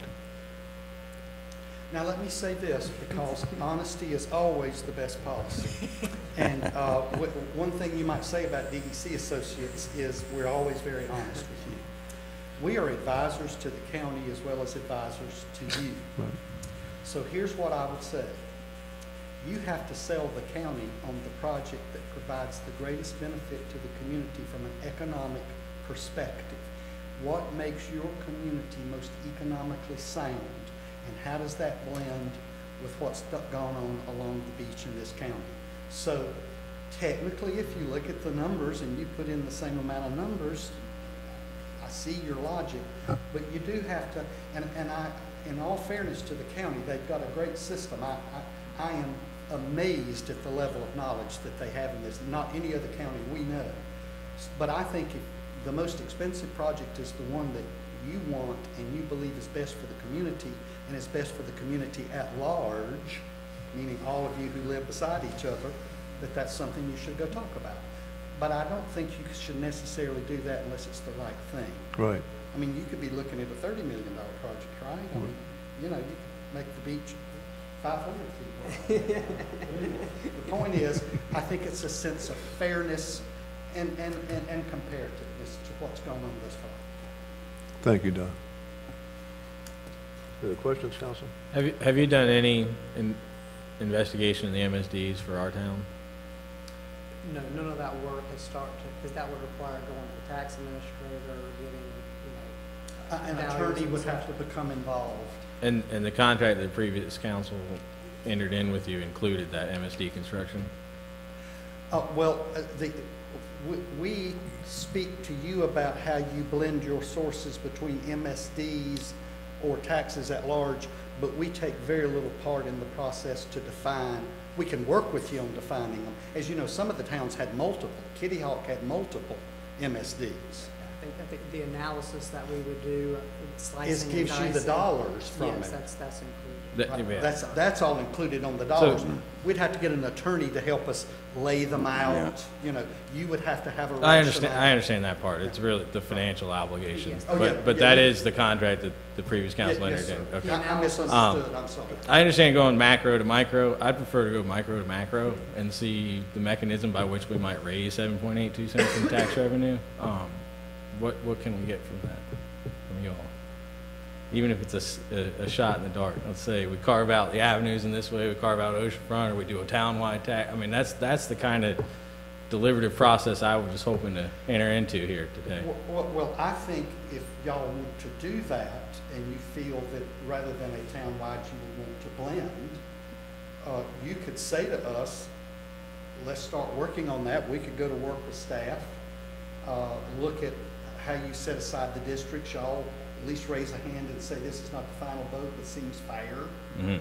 You know, because it does require policy decision. That could start so that you could determine. And those were somewhat the processes down the way as well. Yeah, and the purpose would be to see it as an option rather than to adopt it as a practice. That is correct. Because at this point, we're not quite the same as Kitty Hawk, where there's a clear delineation of the oceanfront value versus the west side of the bypass. Exactly. We've got a There little is a bit more difference. territory that reaches in. That's right. You can't just pick a road. That's correct. There's a little bit more complexity. I think that was the guidance. I mean, what are y'all thinking? Would we want to? I'd like to see that information sooner rather than later. I think we're cutting a chicken and an egg thing where we're waiting on something from you guys so that we can relay to the town, you know, the general public, how much is this gonna cost on your tax bill? So yeah, I agree. But we need to also know, I guess, with staff's assistance, how we want to, what we want to recommend as far as how do we want to use MSDs, and if so, what areas are we talking about using them in? That's something we have to furnish, I think, to you. And the tax rates have varied by district Yes. based upon where And they were. So if you're oceanfront, you get Mm-hmm. a rate. If you're one step further back and one Second step row, further back. I think Nag said We- that the we- first- I think getting a snapshot of what that looks like on the ground so that we can discuss it. We're gonna need a lot of staff help on that, but what they think is fair, right, and acceptable. Then we can take those numbers, crunch them, and say, if you want to split this up 100% to MSDs, this is what it would take. We could bring A, B, C, D, Yeah, E, F, G, if you want it- option. I could draw on a zoning map in about 10 minutes, Yeah. a snapshot. I mean, I don't want to supersede that, but I mean, Wes, I don't want to put a burden on you, but I mean, that would be really helpful if you could give them some guidance on, or get guidance from, I mean, how's that going to happen? What do you Are you prefer? comfortable? If council directs me to do so, I will, yes, sir. Yeah. Well, I mean, are you comfortable making that decision of what MSD districts to build up, or do you want input from us? I think we could come up with options, but if you want to give us some options, that would certainly be helpful. Okay. How did Kill Devil Hills handle their? I think KCH, if I remember correctly. God, we can't hear you. I think they did a townwide and a first and second row MSD. I believe that's right. So they had, I believe that's what they did. Nags Head had a first row MSD and a second row MSD and townwide. So everyone's done some sort of, And what did they do in Duck, Andrew? I'm trying to remember. I know they did some MSDs, but I think they did mostly townwide. You know, each. We can get you all of that. It's all public information. Right. So, Yeah, you know, I think that was- each town decided the different ways they needed to slice and dice. Our family pays taxes in Kitty Hawk. We're fairly familiar with the way it carved out there. So really, we're looking at, I've looked at that, and there's different ways to divide across those towns. Our town is a little bit more complex with geography. And it might not necessarily be as simple as some of the other towns. That's So, correct. do we need a motion to direct staff to coordinate with DEC in developing a potential MSD option? I think that'd be a legitimate time to do that, yes. So if you want to make a motion to that effect, we can. I will we can- make that motion. We have to give, I may have to give staff some additional guidance.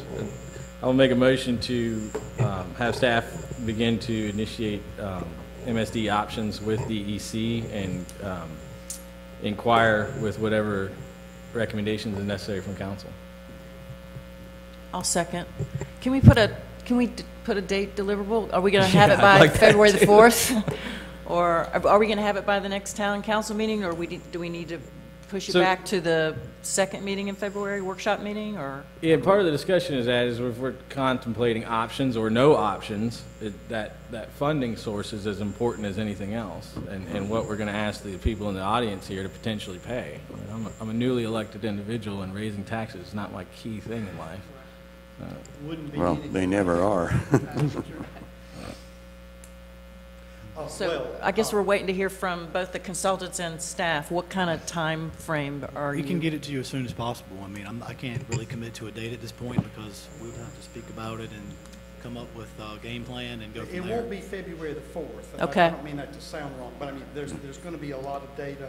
The other thing, do you want us, I mean, the guidance could be, what if it was all MSD? Do you want it done by all 4 of the options? That's the other question.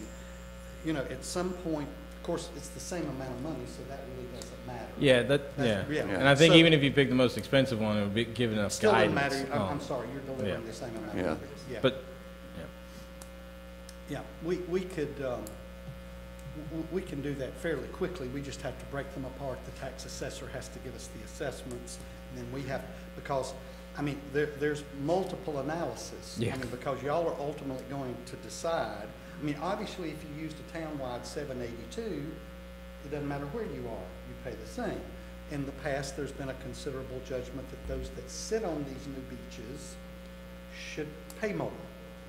And so basically, that's why in many cases, there's been a pairing of townwide to make, because the beach does benefit everybody. So the question is how much of the benefit to everybody comes in the general townwide taxation, and then what portion comes to the MSDs, and how do you, inside the MSDs, say the beachfront pays more than the one behind it, and then the one behind it.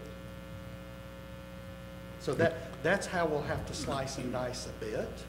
But there could be a model put together where I think that there could be some decision-making out of y'all, you know, that says, you know, here's That- what we see. I'm sorry, Matt. well, I was going to say, to clarify the motion, one option would be townwide levy, which I can do the math pretty quickly. Pretty easy, 782. The other option would be an oceanfront only levy with a townwide contributing portion. Yeah. And then a third option would be- And a split of 50-50 or 75-20. See, you got to get your splits in any of it, unless you're, if you're going to use townwide option, you don't have to worry about splits, it's townwide. If you're going to use MSD-wide, then you don't have to worry about townwide, but you got to worry about splits between the various Right, service right. districts. So at some point in time, we're going to have to say, is there going to be a split between townwide and districts, so that we can make calculations along the districts and bring back to you? So y'all need to be thinking about that. So one option is townwide, second option, oceanfront and townwide contribution will determine the slips. Third option is 3 oceanfront districts and townwide contribution. There's a greater contribution from the direct oceanfront, there's a secondary contribution from Correct. those auxiliary to oceanfront, and then there's a townwide contribution. Correct. That would be the 3 options. Yeah. The MSDs I would start to do, and I don't want to move without council. Correct is though, you're wanting to know how much they're wanting to come from the townwide portion to know which Yes. districts. At some point in Yeah. time, when we Yeah. put together all of this and you get assessed values inside districts, let's say there are 3 of them, then you've got the dynamic that says we've got to raise $1,074,000 a year. Right. So if you're raising none of it from townwide, then we would go into a determination of, does half that money come from the beachfront, and then the next 35? No, I understand. Yeah. I- So at but some that's the point- general framework that I would like to see, those 3 Okay, options. oh, I got you, okay. Well, we can develop If them. council agrees. Yeah. We've got a motion I on the tend floor. to, I tend to agree with those options. Do we need a motion I thought we just had one. He has. delineate those? He has a motion, I've seconded, Yeah, I we- just asked about a deliverable date, Yeah. and Yeah. then we got off on Yeah, this we other got- yeah. track. But I was trying to amend the Is- motion so what they, it would shorten that deliverable date by being pretty clear what we were hoping to see. Is everybody okay with Matt's breakdown of the various? Yes, I have no problem. General- I think as well. MSDs, Some Did I hear? guidance, Yes. 3 MSDs. Well, 3 options. The last option has 3, middle has 2, first is 1, or a townwide. Yeah. In And we any, can see the funding breakdown and the pain that that's going to cause geographically. Yeah. What happens out of this exercise, just like right up the road in Duck, if I'm pointing the right way, and in other places, once you see the numbers, I mean, once a model is created and you say, let's do just one beachfront and there's no townwide, and so you put the number in there and people have palpitations and you say, that can't happen. And so some of it is a palpitation system. And I don't mean that to sound wrong, because there's no, there's this, it isn't easy. But I know exactly where you're coming from, and I think that could work. Okay. Well, then would it pay for this council to give Wes and Carter which option we want to look at? A $14 million option or a $16 million option? The Doesn't levy matter. is, Doesn't we're make we're any focusing on 7.82 7.82 cents at the moment. So- 7.82 is a bogey. Yeah, I made that error to start with too, Yeah. Mr. Commissioner, Mr. Council Member, I'm sorry. It's all the same. Y'all have to talk the county into how much supplement they're going Correct. to give you based upon the size of your project. Right, understood. So, council, we have a motion on the floor, which we need to consider. I've got a second to that motion, I believe. Yeah, I second it. All right. Yeah. All in favor indicate by saying aye. Aye. Motion's made and carried. Do you have the motion, Bonnie, you and Wes? Yes, sir. Okay. Mr. Mayor, could I just ask one question? If this is inappropriate, throw something at me, I can duck. I understand deliverables, and that's very fair. Y'all really need a decision calendar, to be honest. We were given one by Aptum, that's why we're asking about deliverables. We were thinking you were going to come with an MSD construct today. You were? Yes. Yes. Because what we had talked about was, in order for us to make an informed decision, we need to have the people who pay the property taxes, as Matt indicated, know what amount of pain they're looking at. You know, so again, we kind of thought we were going to get there today, so we could get that communicated out to the town, and then have some time for reflection, Yeah. gather comment, et cetera, maybe even have another public forum Yeah, to gather more comment, yeah. and then possibly make a decision to proceed or not to proceed, Right. based on all of that, We did not have that understanding. clearly. It was our understanding to go over the 7.82 cents again. I am never going to get ahead of you. I worked in government most of my life. And for us to walk in here and say, let's do 3 districts and this, it's ahead of you.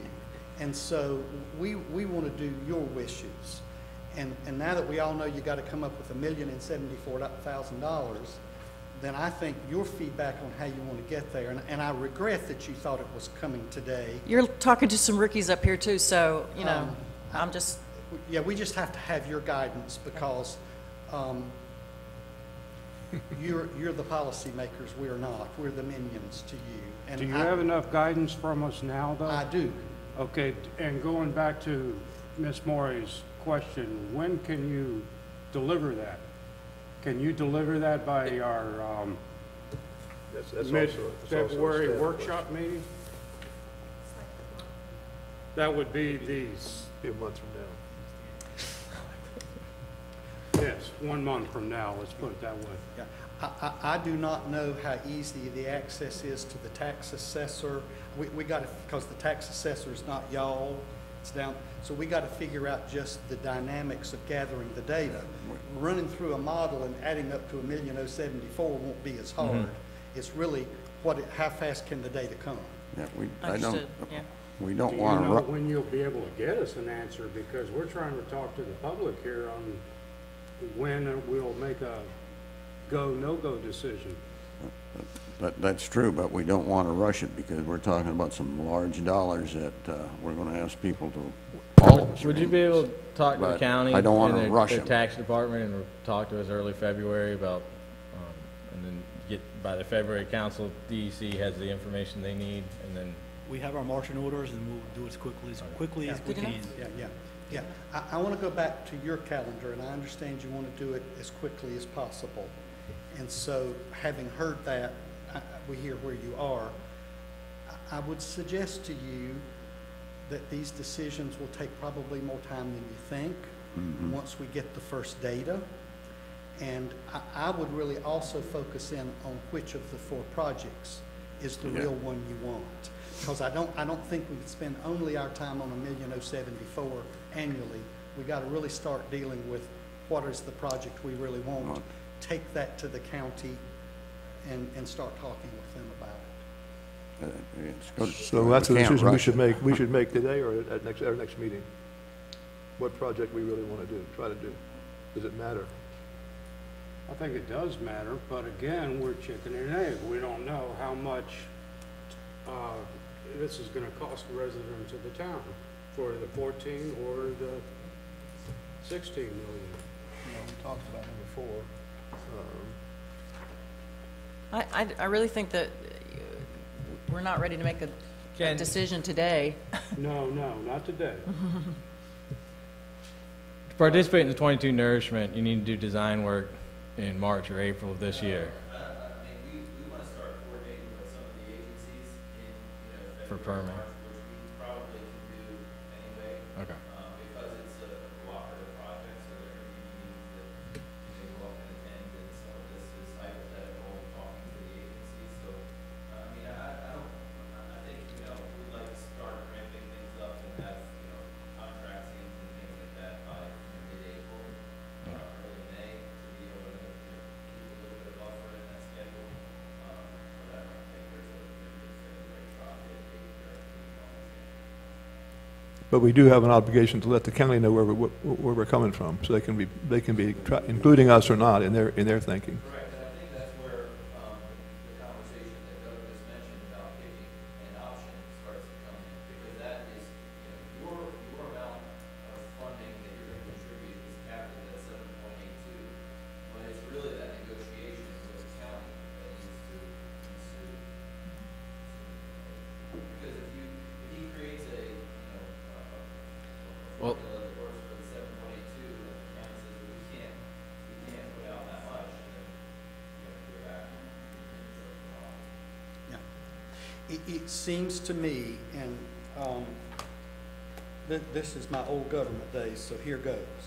It seems to me if we set expectations about what it's going to cost in multiple scenarios to raise $1,074,000, and we can get to that place and have some decisions, the question about whether or not the project you really want can be funded shouldn't happen separately.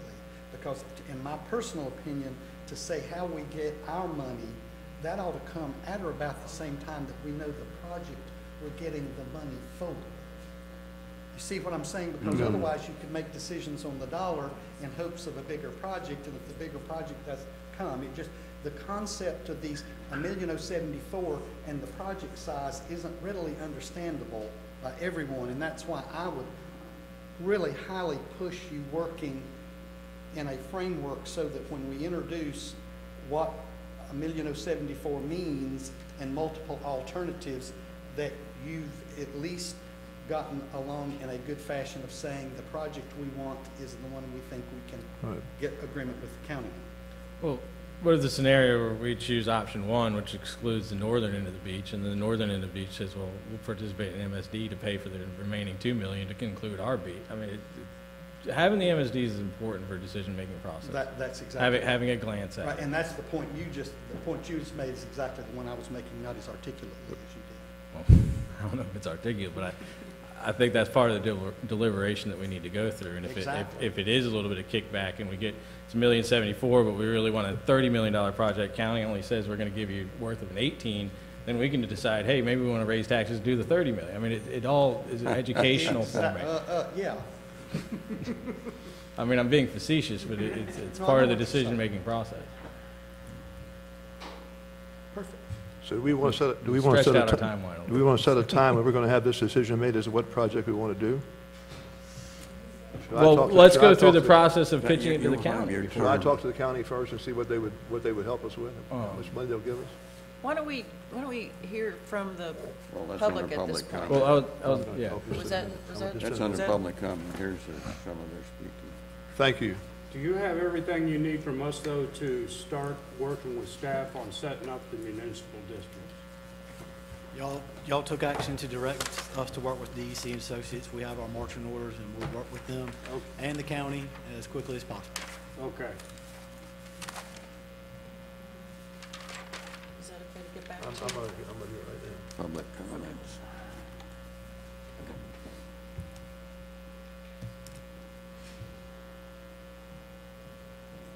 Prior to opening the public comment on the public forum, I want to, on potential beach nursery, I'd like to keep our public forum as uncomplicated as we can. Just a reminder that today's meeting is being recorded. There's no mandatory time limit on your questions or your inquiry, but I would ask you limit your comments or questions to a reasonable time out of respect for others here in the audience. Once the forum is open, you should raise your hand if you wish to speak. I will recognize each of you in turn. Once you're recognized, you're expected to come to the podiums and speak so the recording will work. Give your name and address as you normally do and tell us to whom your question is addressed. At this time, I'll open public forum. Ursula? You want to just go off the list? The list is No, that's okay. I told you to raise your hand. You changed, it's okay. Didn't know we were We'll going to get have to all this. everybody, Yeah. You'll all be called on. no worries. Ursula Bateman, 360 Sea Oaks Trail. Question, and I think I should probably direct it to you, sorry. Ursula, can you talk into the microphone, sweetheart? Is it Michael? Okay, we keep hearing this 5-year, every 5 years, or maybe if we're lucky, 7 years. I just recently got back from some of the islands in the Caribbean, and I was on St. Thomas, and 2 years ago, they got hit with 2 Category 5 hurricanes in 2 weeks. And while down there, and we have relatives that have a house there, they're still rebuilding. In fact, one restaurant we went to was just reopened a month ago. What if we had that scenario here? Would this beach nourishment stand up? Have you ever seen this scenario? Have you had to do it before the 5 years? And what if that kind of scenario, which it could hit here, then we're looking at a lot of money.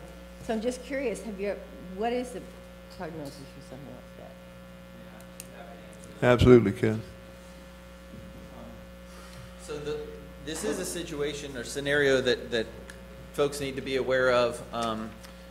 What typically happens is that one of these projects, when they go in, the project you build becomes public infrastructure. And so if in a presidentially declared disaster, like a Category 5 would certainly be, sometimes 3s and 2s and 1s are presidentially declared, FEMA, the declaration would be made, and depending on the damages throughout the county, the town may be eligible to submit for reimbursements of the repairs of that project, in the same way they would be able to apply for public assistance if the town hall were destroyed in that same event.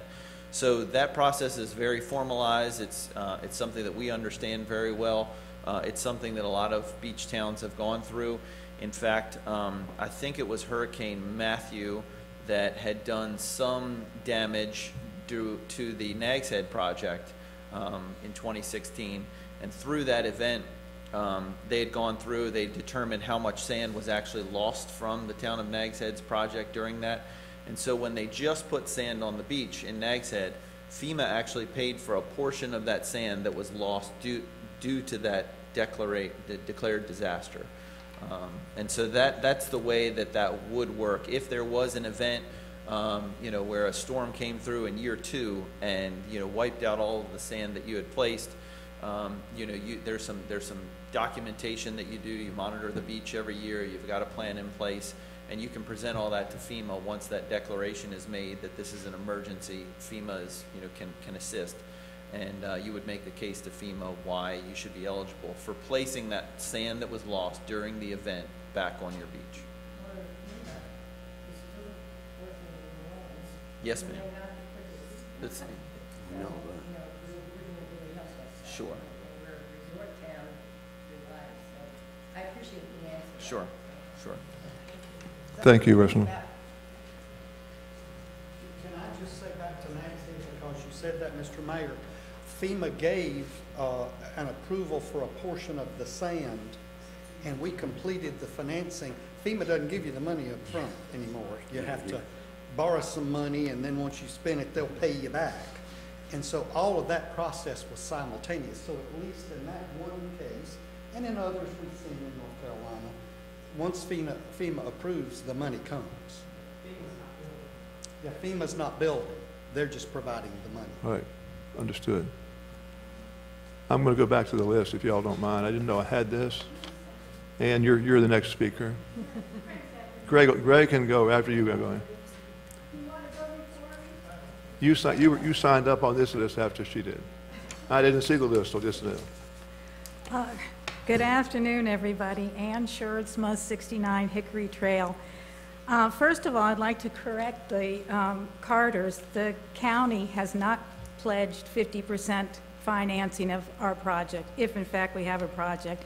If you go back to the town council meeting of November 6, 2019, when Mr. Outen spoke, he made it very clear that in the beginning they looked at how to equitably contribute to each town and decided that they could not do 50% as they had done in Nags Head.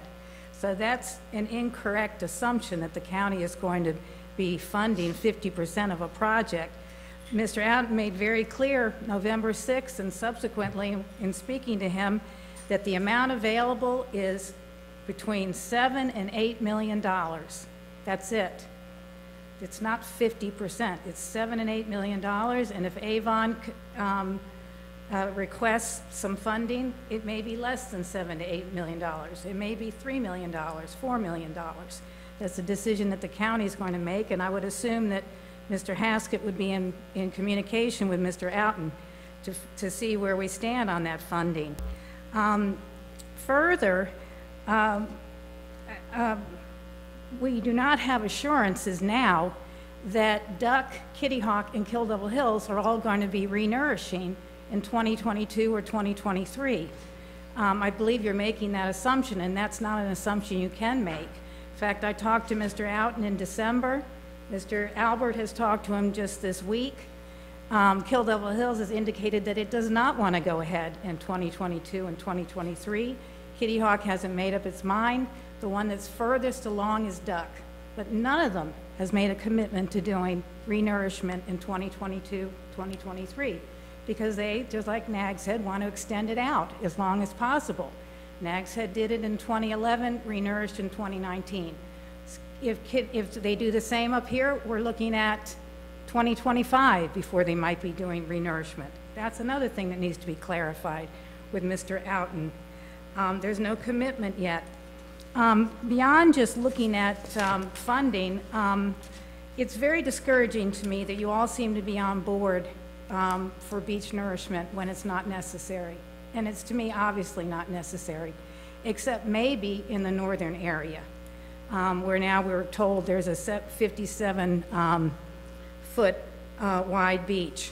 It was less than 2 years ago that Mr. Wilson came to this council and reported on a baseline survey of our beaches from 2017 and said, they're stable, there's no rush to do anything, time is on your side, there are no hot spots. He said that on the basis of data that he had compiled in 2017. Then, well, let's bring in the S-Beach model. Let's factor in these characteristics of an Isabel-type storm. and come up with something called storm damage reduction protection. And then let's figure out how much of a volume envelope we need in order to protect our beaches, which are in good shape now, from a theoretical storm of the magnitude of Isabel. I just think it's outrageous that you are in the position that you're currently in now to make this kind of, as Mr. Carter said, lifetime decision to basically mortgage our town. And before you make such a major decision, I would strongly urge you to talk to the real experts, the people who know the coastal environment, not the engineers who use computer models and cook statistics, but do as Mr. Albert said and have a seminar with the folks to the north at the Duck Research Pier, and let's hear what they have to say. There's much more data, Ms. Morey, than just what's been presented back to 2001. There's data that goes back into the 70s, and there's imagery as well. And I personally have been here since the 60s, and I was delighted to see that according to Mr. Wilson, the beach where I'm located on the ocean front is up to almost 100 feet in width. So why in the world would I, as a taxpayer, want to pay another, what, $5,000, $10,000 a year to re-nourish my beach, which is in good shape? I think this is all going way too fast without nearly enough expert information, and clearly without communication with the county, because the county has said, Mr. Outen said, there will not be 50%. There's $7 to $7.5 million available from the Beach Nourishment Fund. And I would say don't rush to judgment on this. Give it many more months than you already are talking about giving it. Thank you. Thank you, Ann.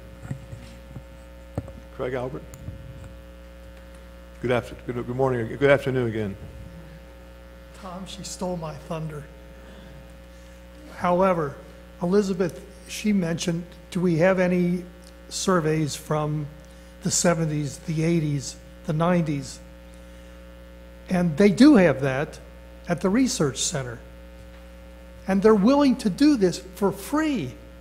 Now, I can't imagine not at least looking to that and hoping that they could give us whatever input they have. If it's free, what do we have to lose? If we really need beach nourishment, they'll tell us we need beach nourishment. If we don't, then we're going to save a whole lot of money, not just now, but in the future. And that's basically all I have to say. So thank you. I would say one thing in response to what you said, Ann. The number we were given in February of this past year was $7.6 million.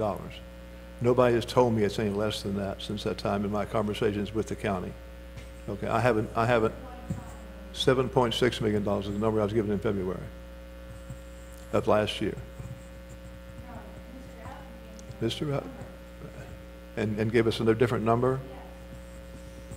I missed that. I must have, but I thought the number he'd given me was rock solid almost a year ago.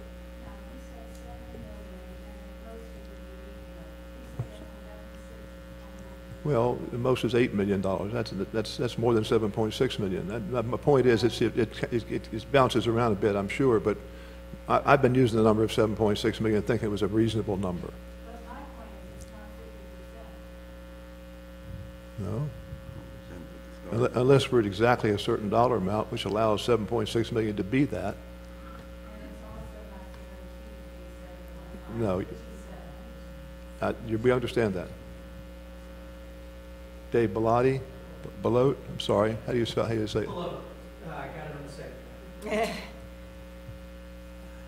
Mr. Mayor, members of the Town Council, I'm a property owner at 7 13th Avenue, so right there on the northern edge of the presentation. I appreciate the opportunity to be able to address, and I am one who will speak vociferously in favor of beach nourishment and in spending prudent money now to avoid having to spend much more in the future. I'm a native of Virginia Beach. I spent 25 years in the Air Force and was able to retire out of a job as the commander of Nellis Air Force Base out in Las Vegas. So I was effectively the county manager of an area the size of Connecticut. And got to deal with a number of issues as you guys are, taking a look at engineering projections, trying to figure out what is the best way to manage the risk to our investment. I think it's not correct to say an individual house owner is going to spend $5,000 or $10,000 more with that 7.82 property tax bit. It's probably a couple $100 more. I am wholeheartedly willing to do that as a property owner here in Dare County, because I stand at the end of the crossover at 13th Avenue, about 120 feet from my driveway. And average high tide line this weekend, when I was here over Christmas, when I was here at Thanksgiving, is about 10 or 12 feet from the steps. So I am heartened to see the average or the usable beach metric added to the plans. That is incredibly, valuable to those of us who live up on the, or own property up on the northern side. And as someone who has spent 4 years inside the Pentagon bureaucracy in very senior roles, grappling also with issues like this, how do we spend millions for something that may be a 25-year or 50-year payoff? I would urge you not to fall victim to the analysis paralysis, and instead remember, I'm going to clean Patton's words up a little bit so that I can say them in public, but Patton was very famous for saying a good plan executed effectively now is infinitely preferable to a perfect plan sometime off in the future. All you have to do is stand on our beaches up in the north and take a look at what's happened. I've owned this property since December of 2010, and I've just watched the beach contract. My parents owned a home on Plover from 1985 through about 2015, 2017. So we've been coming to this stretch of beach between Southern Shores and Duck for 40 straight years. Please invest wisely, but act soon to protect that investment. Thank you for your time. Thank you. Joe Van Giesen. Good afternoon again, Joe. Good afternoon already. Yeah. I had some technical questions for Mr. Wilson. Yes, please. But I have some observations first about the behavior I've just observed up here. It gives me a very bad feeling that it's a foregone conclusion. The beach nourishment has already been decided by our town council, and they're figuring out, negotiating right here in front of the town citizens, negotiating with the advisor on how to finance it, how to set up the terms of an agreement to contract them. That's the appearance that what I've just observed. That's the appearance that I'm seeing. It sounds to me when I hear Mr. Neal say, "We're all expecting you to show up with a contract." What do you mean by we? Have you been having conversations about how to engage with TEC in a non-public manner? Because that's the impression I get from it. So my point is, you are giving the impression, and people are going to watch this video, are going to get the impression, you guys are just trying to figure out how much money to spend and who's going to pay for it. That's what it looks like. So please, be objective. Listen to the people who are asking or begging you to get other opinions. We have someone with an absolute conflict of interest in promoting these projects, sitting here and telling you how much money it's going to cost. We have somebody with an absolute conflict of interest in the projects going forward so they can get paid to tell us how to finance it. Get other opinions, please. For Mr. Wilson, what model validation has been done? What peer review of your S-Beach model has been done? Where's the documentation for the validation, and where's the documentation for the peer review, if any?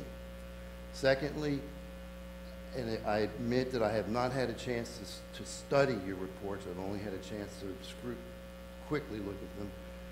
What is this usable, sufficient usable beach parameter? What is the number you're using in running these models and determining what volume we need to put in? Is there a number? Is it 100 feet? Is it 80 feet? You probably have it in the report, or you might even have said it today, but I don't know what it is. So could you answer that question also?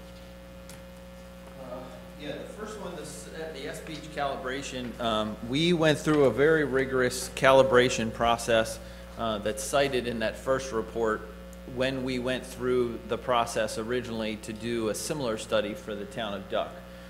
We used all of the oceanographic data from the town of Duck, or from the field research facility. Those models are difficult to calibrate because in order to do it really well, you need data right before and right after a storm with a storm in between, which rarely happens for us as consultants when we're simply modeling or running surveys every year to monitor these beach long term. But having the FRF up there and having access to their data, we were able to go in and they survey their beach every 2 weeks with the crab up there. So we were able to go in, pick out some data sets, some storms, look at the surveys before and after, and do a very robust calibration of that S-Beach analysis. It's probably cited in the original document that we submitted in 2018 to the town. The study, the Duck study, is probably cited in there, and if you wanted to get into the weeds, I'm sure the town of Duck would allow you to have that document. The sufficient usable beach, like I said, that term does not have a specific definition, and we did our best to try to come up with an objective criteria on how to determine what sufficient, what usable beach was first. All right, no, never mind sufficient. What is usable beach? So we used our discretion to choose to use the distance, the linear distance between where the plus 12-foot contour, topographic contour is, which is about at the base of the dune, down to that plus 4-foot contour, which is basically the wet dry line on the beach. So for every profile we have, all the way from Duck, Southern Shores, town limit, all the way down through Kill Devil Hills, we calculated that width, and that was that graph that I showed a couple of different times. And then in order to determine what is sufficient, again, that is a subjective decision that we needed to make. Our recommendation was that for the rest of the town, that's south of 3rd Avenue, that if the public, if the town council, if staff believes that in general that portion of the beach has a sufficient dry sand beach, then that's what we want to use as our model. We want to duplicate that amount of dry sand beach in the northern area, which is how we came up with that 30 cubic yards a linear foot.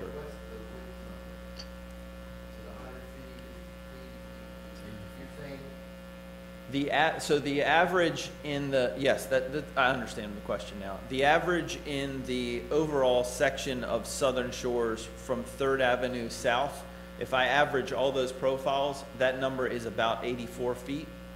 And if I take from 3rd Avenue north, that number is 57 feet, I believe. I understand that's The current, right, the current measurements. What is the objective? Is there an objective? The 84 is the objective. That's what we've chosen, that's what we've recommended as something to consider to the town. I have a third question I forgot. Sure. Don't leave. It's more a request.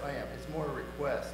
The profile graphics that you showed, the overlays on the aerial photographs, obviously they come from some data sets. And I don't know if they're available or not, but I would really love to be able to look at the data for each of those years. And if that's possible. It is. Put them on the website or whatever. I can provide a link. It's publicly available data through NOAA. They've got a great interface to be able to. You formatted it, set it up for those particular. The XY, yeah. I mean, you can look at that sort of thing in a spatial viewer in GIS in NOAA's website.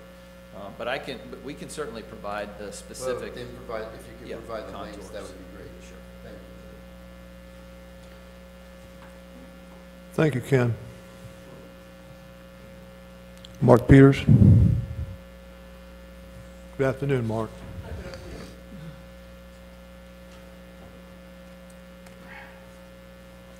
Hello, Mark Peters, number 2 7th Avenue. I am on the ocean front. Good afternoon.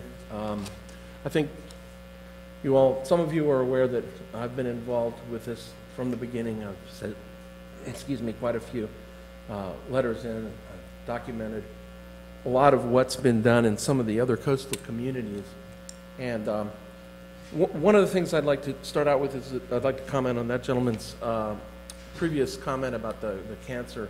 I think if you get a comment from an oncologist and a radiologist who's done MRIs and CTs, and they say you've got cancer, you've got cancer. And I think what you need to do at that point is react to it and respond to it. So if I look at this beach nourishment issue and boil it down to its simplest elements, you boil it down to 4 questions. One is, do we have a problem? What do you do about it? How do you pay for it? What are the consequences of inaction? So let's talk about whether we have a problem. We know that we have an issue at Pelican Watch. I mean, those houses almost fell into the ocean, and we responded with beach nourishment. And we're committed to continuing that program because we know we've lost sand there. We've got the main placement area. We know that's not going to withstand to an Isabel-type storm. We don't have the sufficient volume to withstand that kind of a storm. Are we going to get that storm? Who knows? But we know that we can't withstand that type of storm. The northern beaches, 25 years I've owned my property. I've had the opportunity to observe it. When we first got the property, I could walk off 75 paces before high tide. And I think one of the other people commented that now, the gentleman over here, I've sent you pictures. You know, we're lucky if we have 10 or 15 feet at high tide now. Even today, it was very bad. So I don't think there's any question of whether we have a problem or not. You can look at all the coastal communities to the south of us. Most of them in North Carolina have already embarked on a beach nourishment program. So is there a problem? Absolutely. I don't know how we could deny whether there's a problem or not. So what do we do about it? What are our solutions? Well, again, if we look at what everybody around the country, all coastal communities have done, beach nourishment is the answer. So, where do you go from there? How do you pay for it? Well, DEC has given some solutions, but I'm only hearing MSD, and I'm an advocate. I'm an oceanfront property. I'm an advocate of MSD. I think we should pay for a larger portion of it. But I called Ileana Noble of Kitty Hawk back in the spring, and I asked them, how did they do it?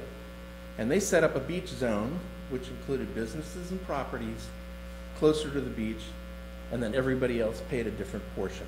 The beach zone folks paid 16 cents per $100 of property value. Everybody else paid 4 cents.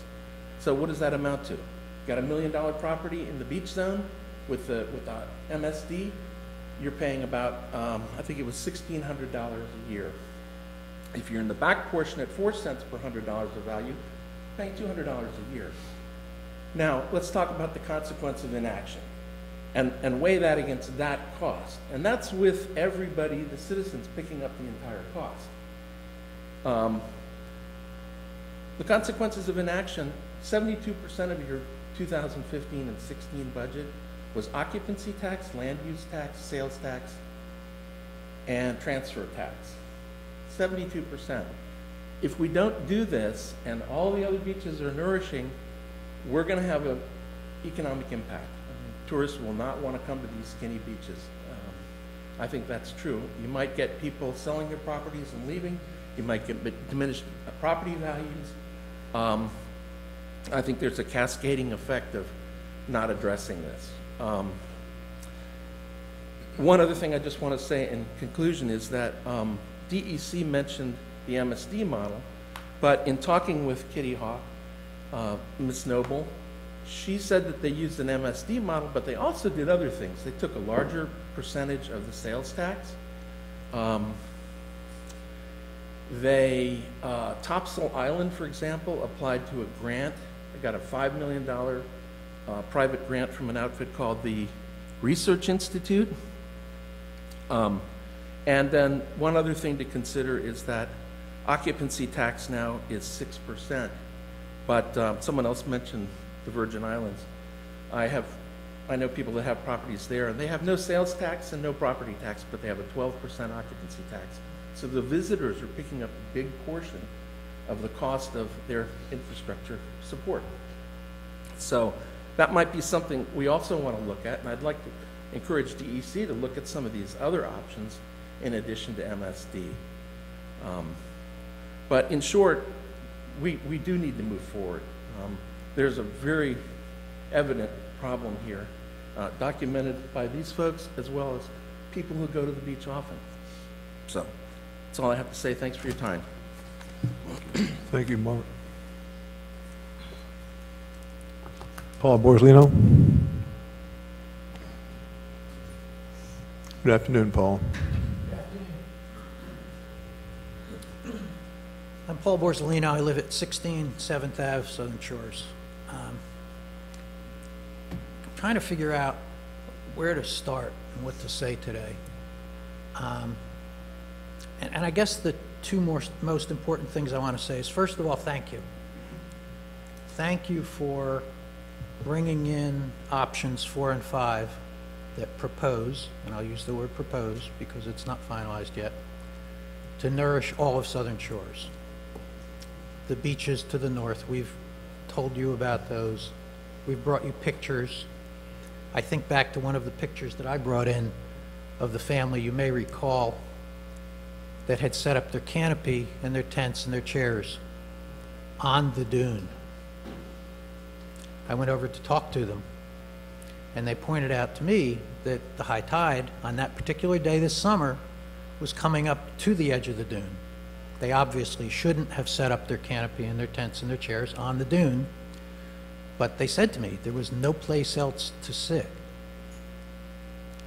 They also said to me that next year they're not coming to Southern Shores. They're going to Nags Head. Mark just spoke about tourists will go elsewhere. If there's no beach, they're not going to come to Southern Shores. It seems to me we have to nourish to preserve the beach. So the two things I thought about saying, and they go totally counter to some of the things other people have said. One is thank you for including the option that nourishes all of Southern Shores. The other one is hard for me to say, but I have to say it. Please, hurry up. This problem's not going away. Public forums are going to have the exact same people come in with the same opinions. Nobody's opinion's going to change. If we don't hurry up, or you don't hurry up and make a decision, the money from Dare County will be in jeopardy. My memory of what was said was 50% match up to $7.6 million. So both things were said. If we don't hurry up and do something, some other part of Dare County is going to grab that money. Think about Avon. My understanding, I used to vacation in Avon. There were great dunes. I understand the dunes down there have been completely destroyed. I haven't been down there to see that, but I've seen some pictures of the water running over the dunes and under the houses and onto the road. If we don't do something, that's what we'll be facing. It happened in Kitty Hawk. We don't even have to look all the way down in Avon. I was just given a newspaper article by my neighbor who lives in Raleigh, who owns the house next door to me. It's the News and Observer from Tuesday, January 14th. There's a big article, Topsail Island, Bogue Banks to get federal funding for beach projects.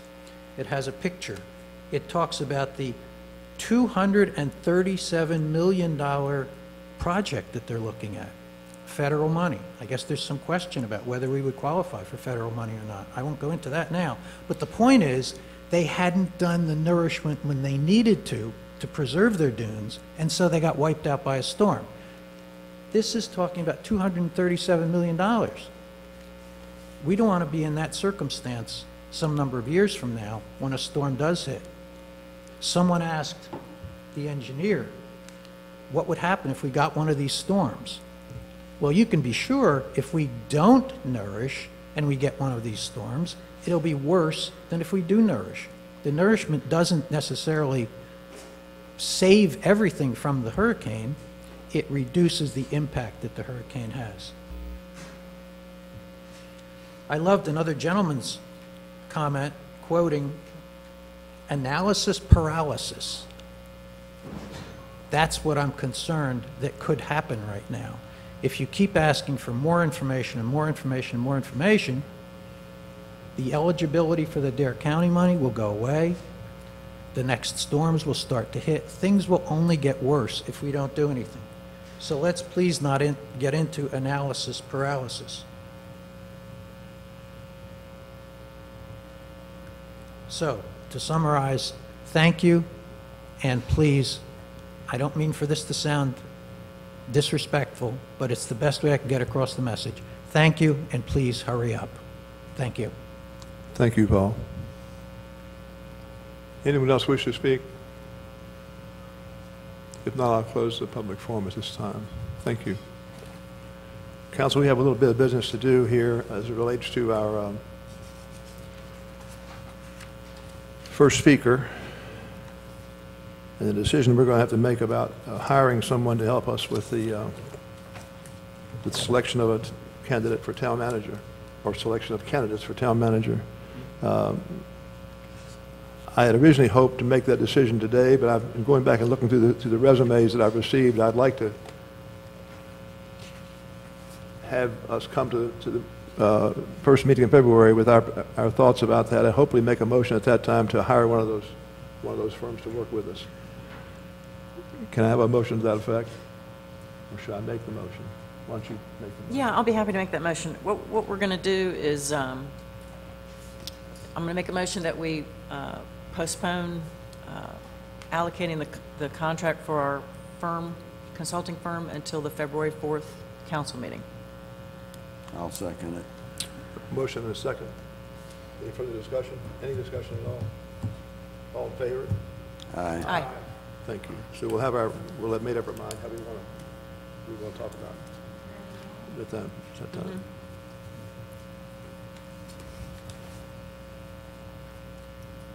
I'd like to say one thing before we adjourn, and I'm sorry we didn't have to say it sooner, but I appreciate everyone's comments today. I thought they were, for the most part, appropriate, for the most part, showed respect for the decision we have to make with this beach nourishment project. It's not a minor thing we're talking about doing. We all recognize that. I think everyone in this council, new or old, and I can speak for the old specifically, will tell you that we're not taking it lightly. We're not looking at this like, oh my God, you know, we don't want to make a mistake and not do anything, or make a mistake and do something we shouldn't have done. We're very concerned about it. We're trying our best to do what's in the best interest of our town, the people who live here, and the people that surround us as well, the other towns. I want you to know that. If no further business, council, I'll ask for a motion to adjourn. So moved. Motion to adjourn. Do I need a second? Do I have a second? I'll second the motion. All in favor? All in favor? Aye. Aye. Meeting's adjourned.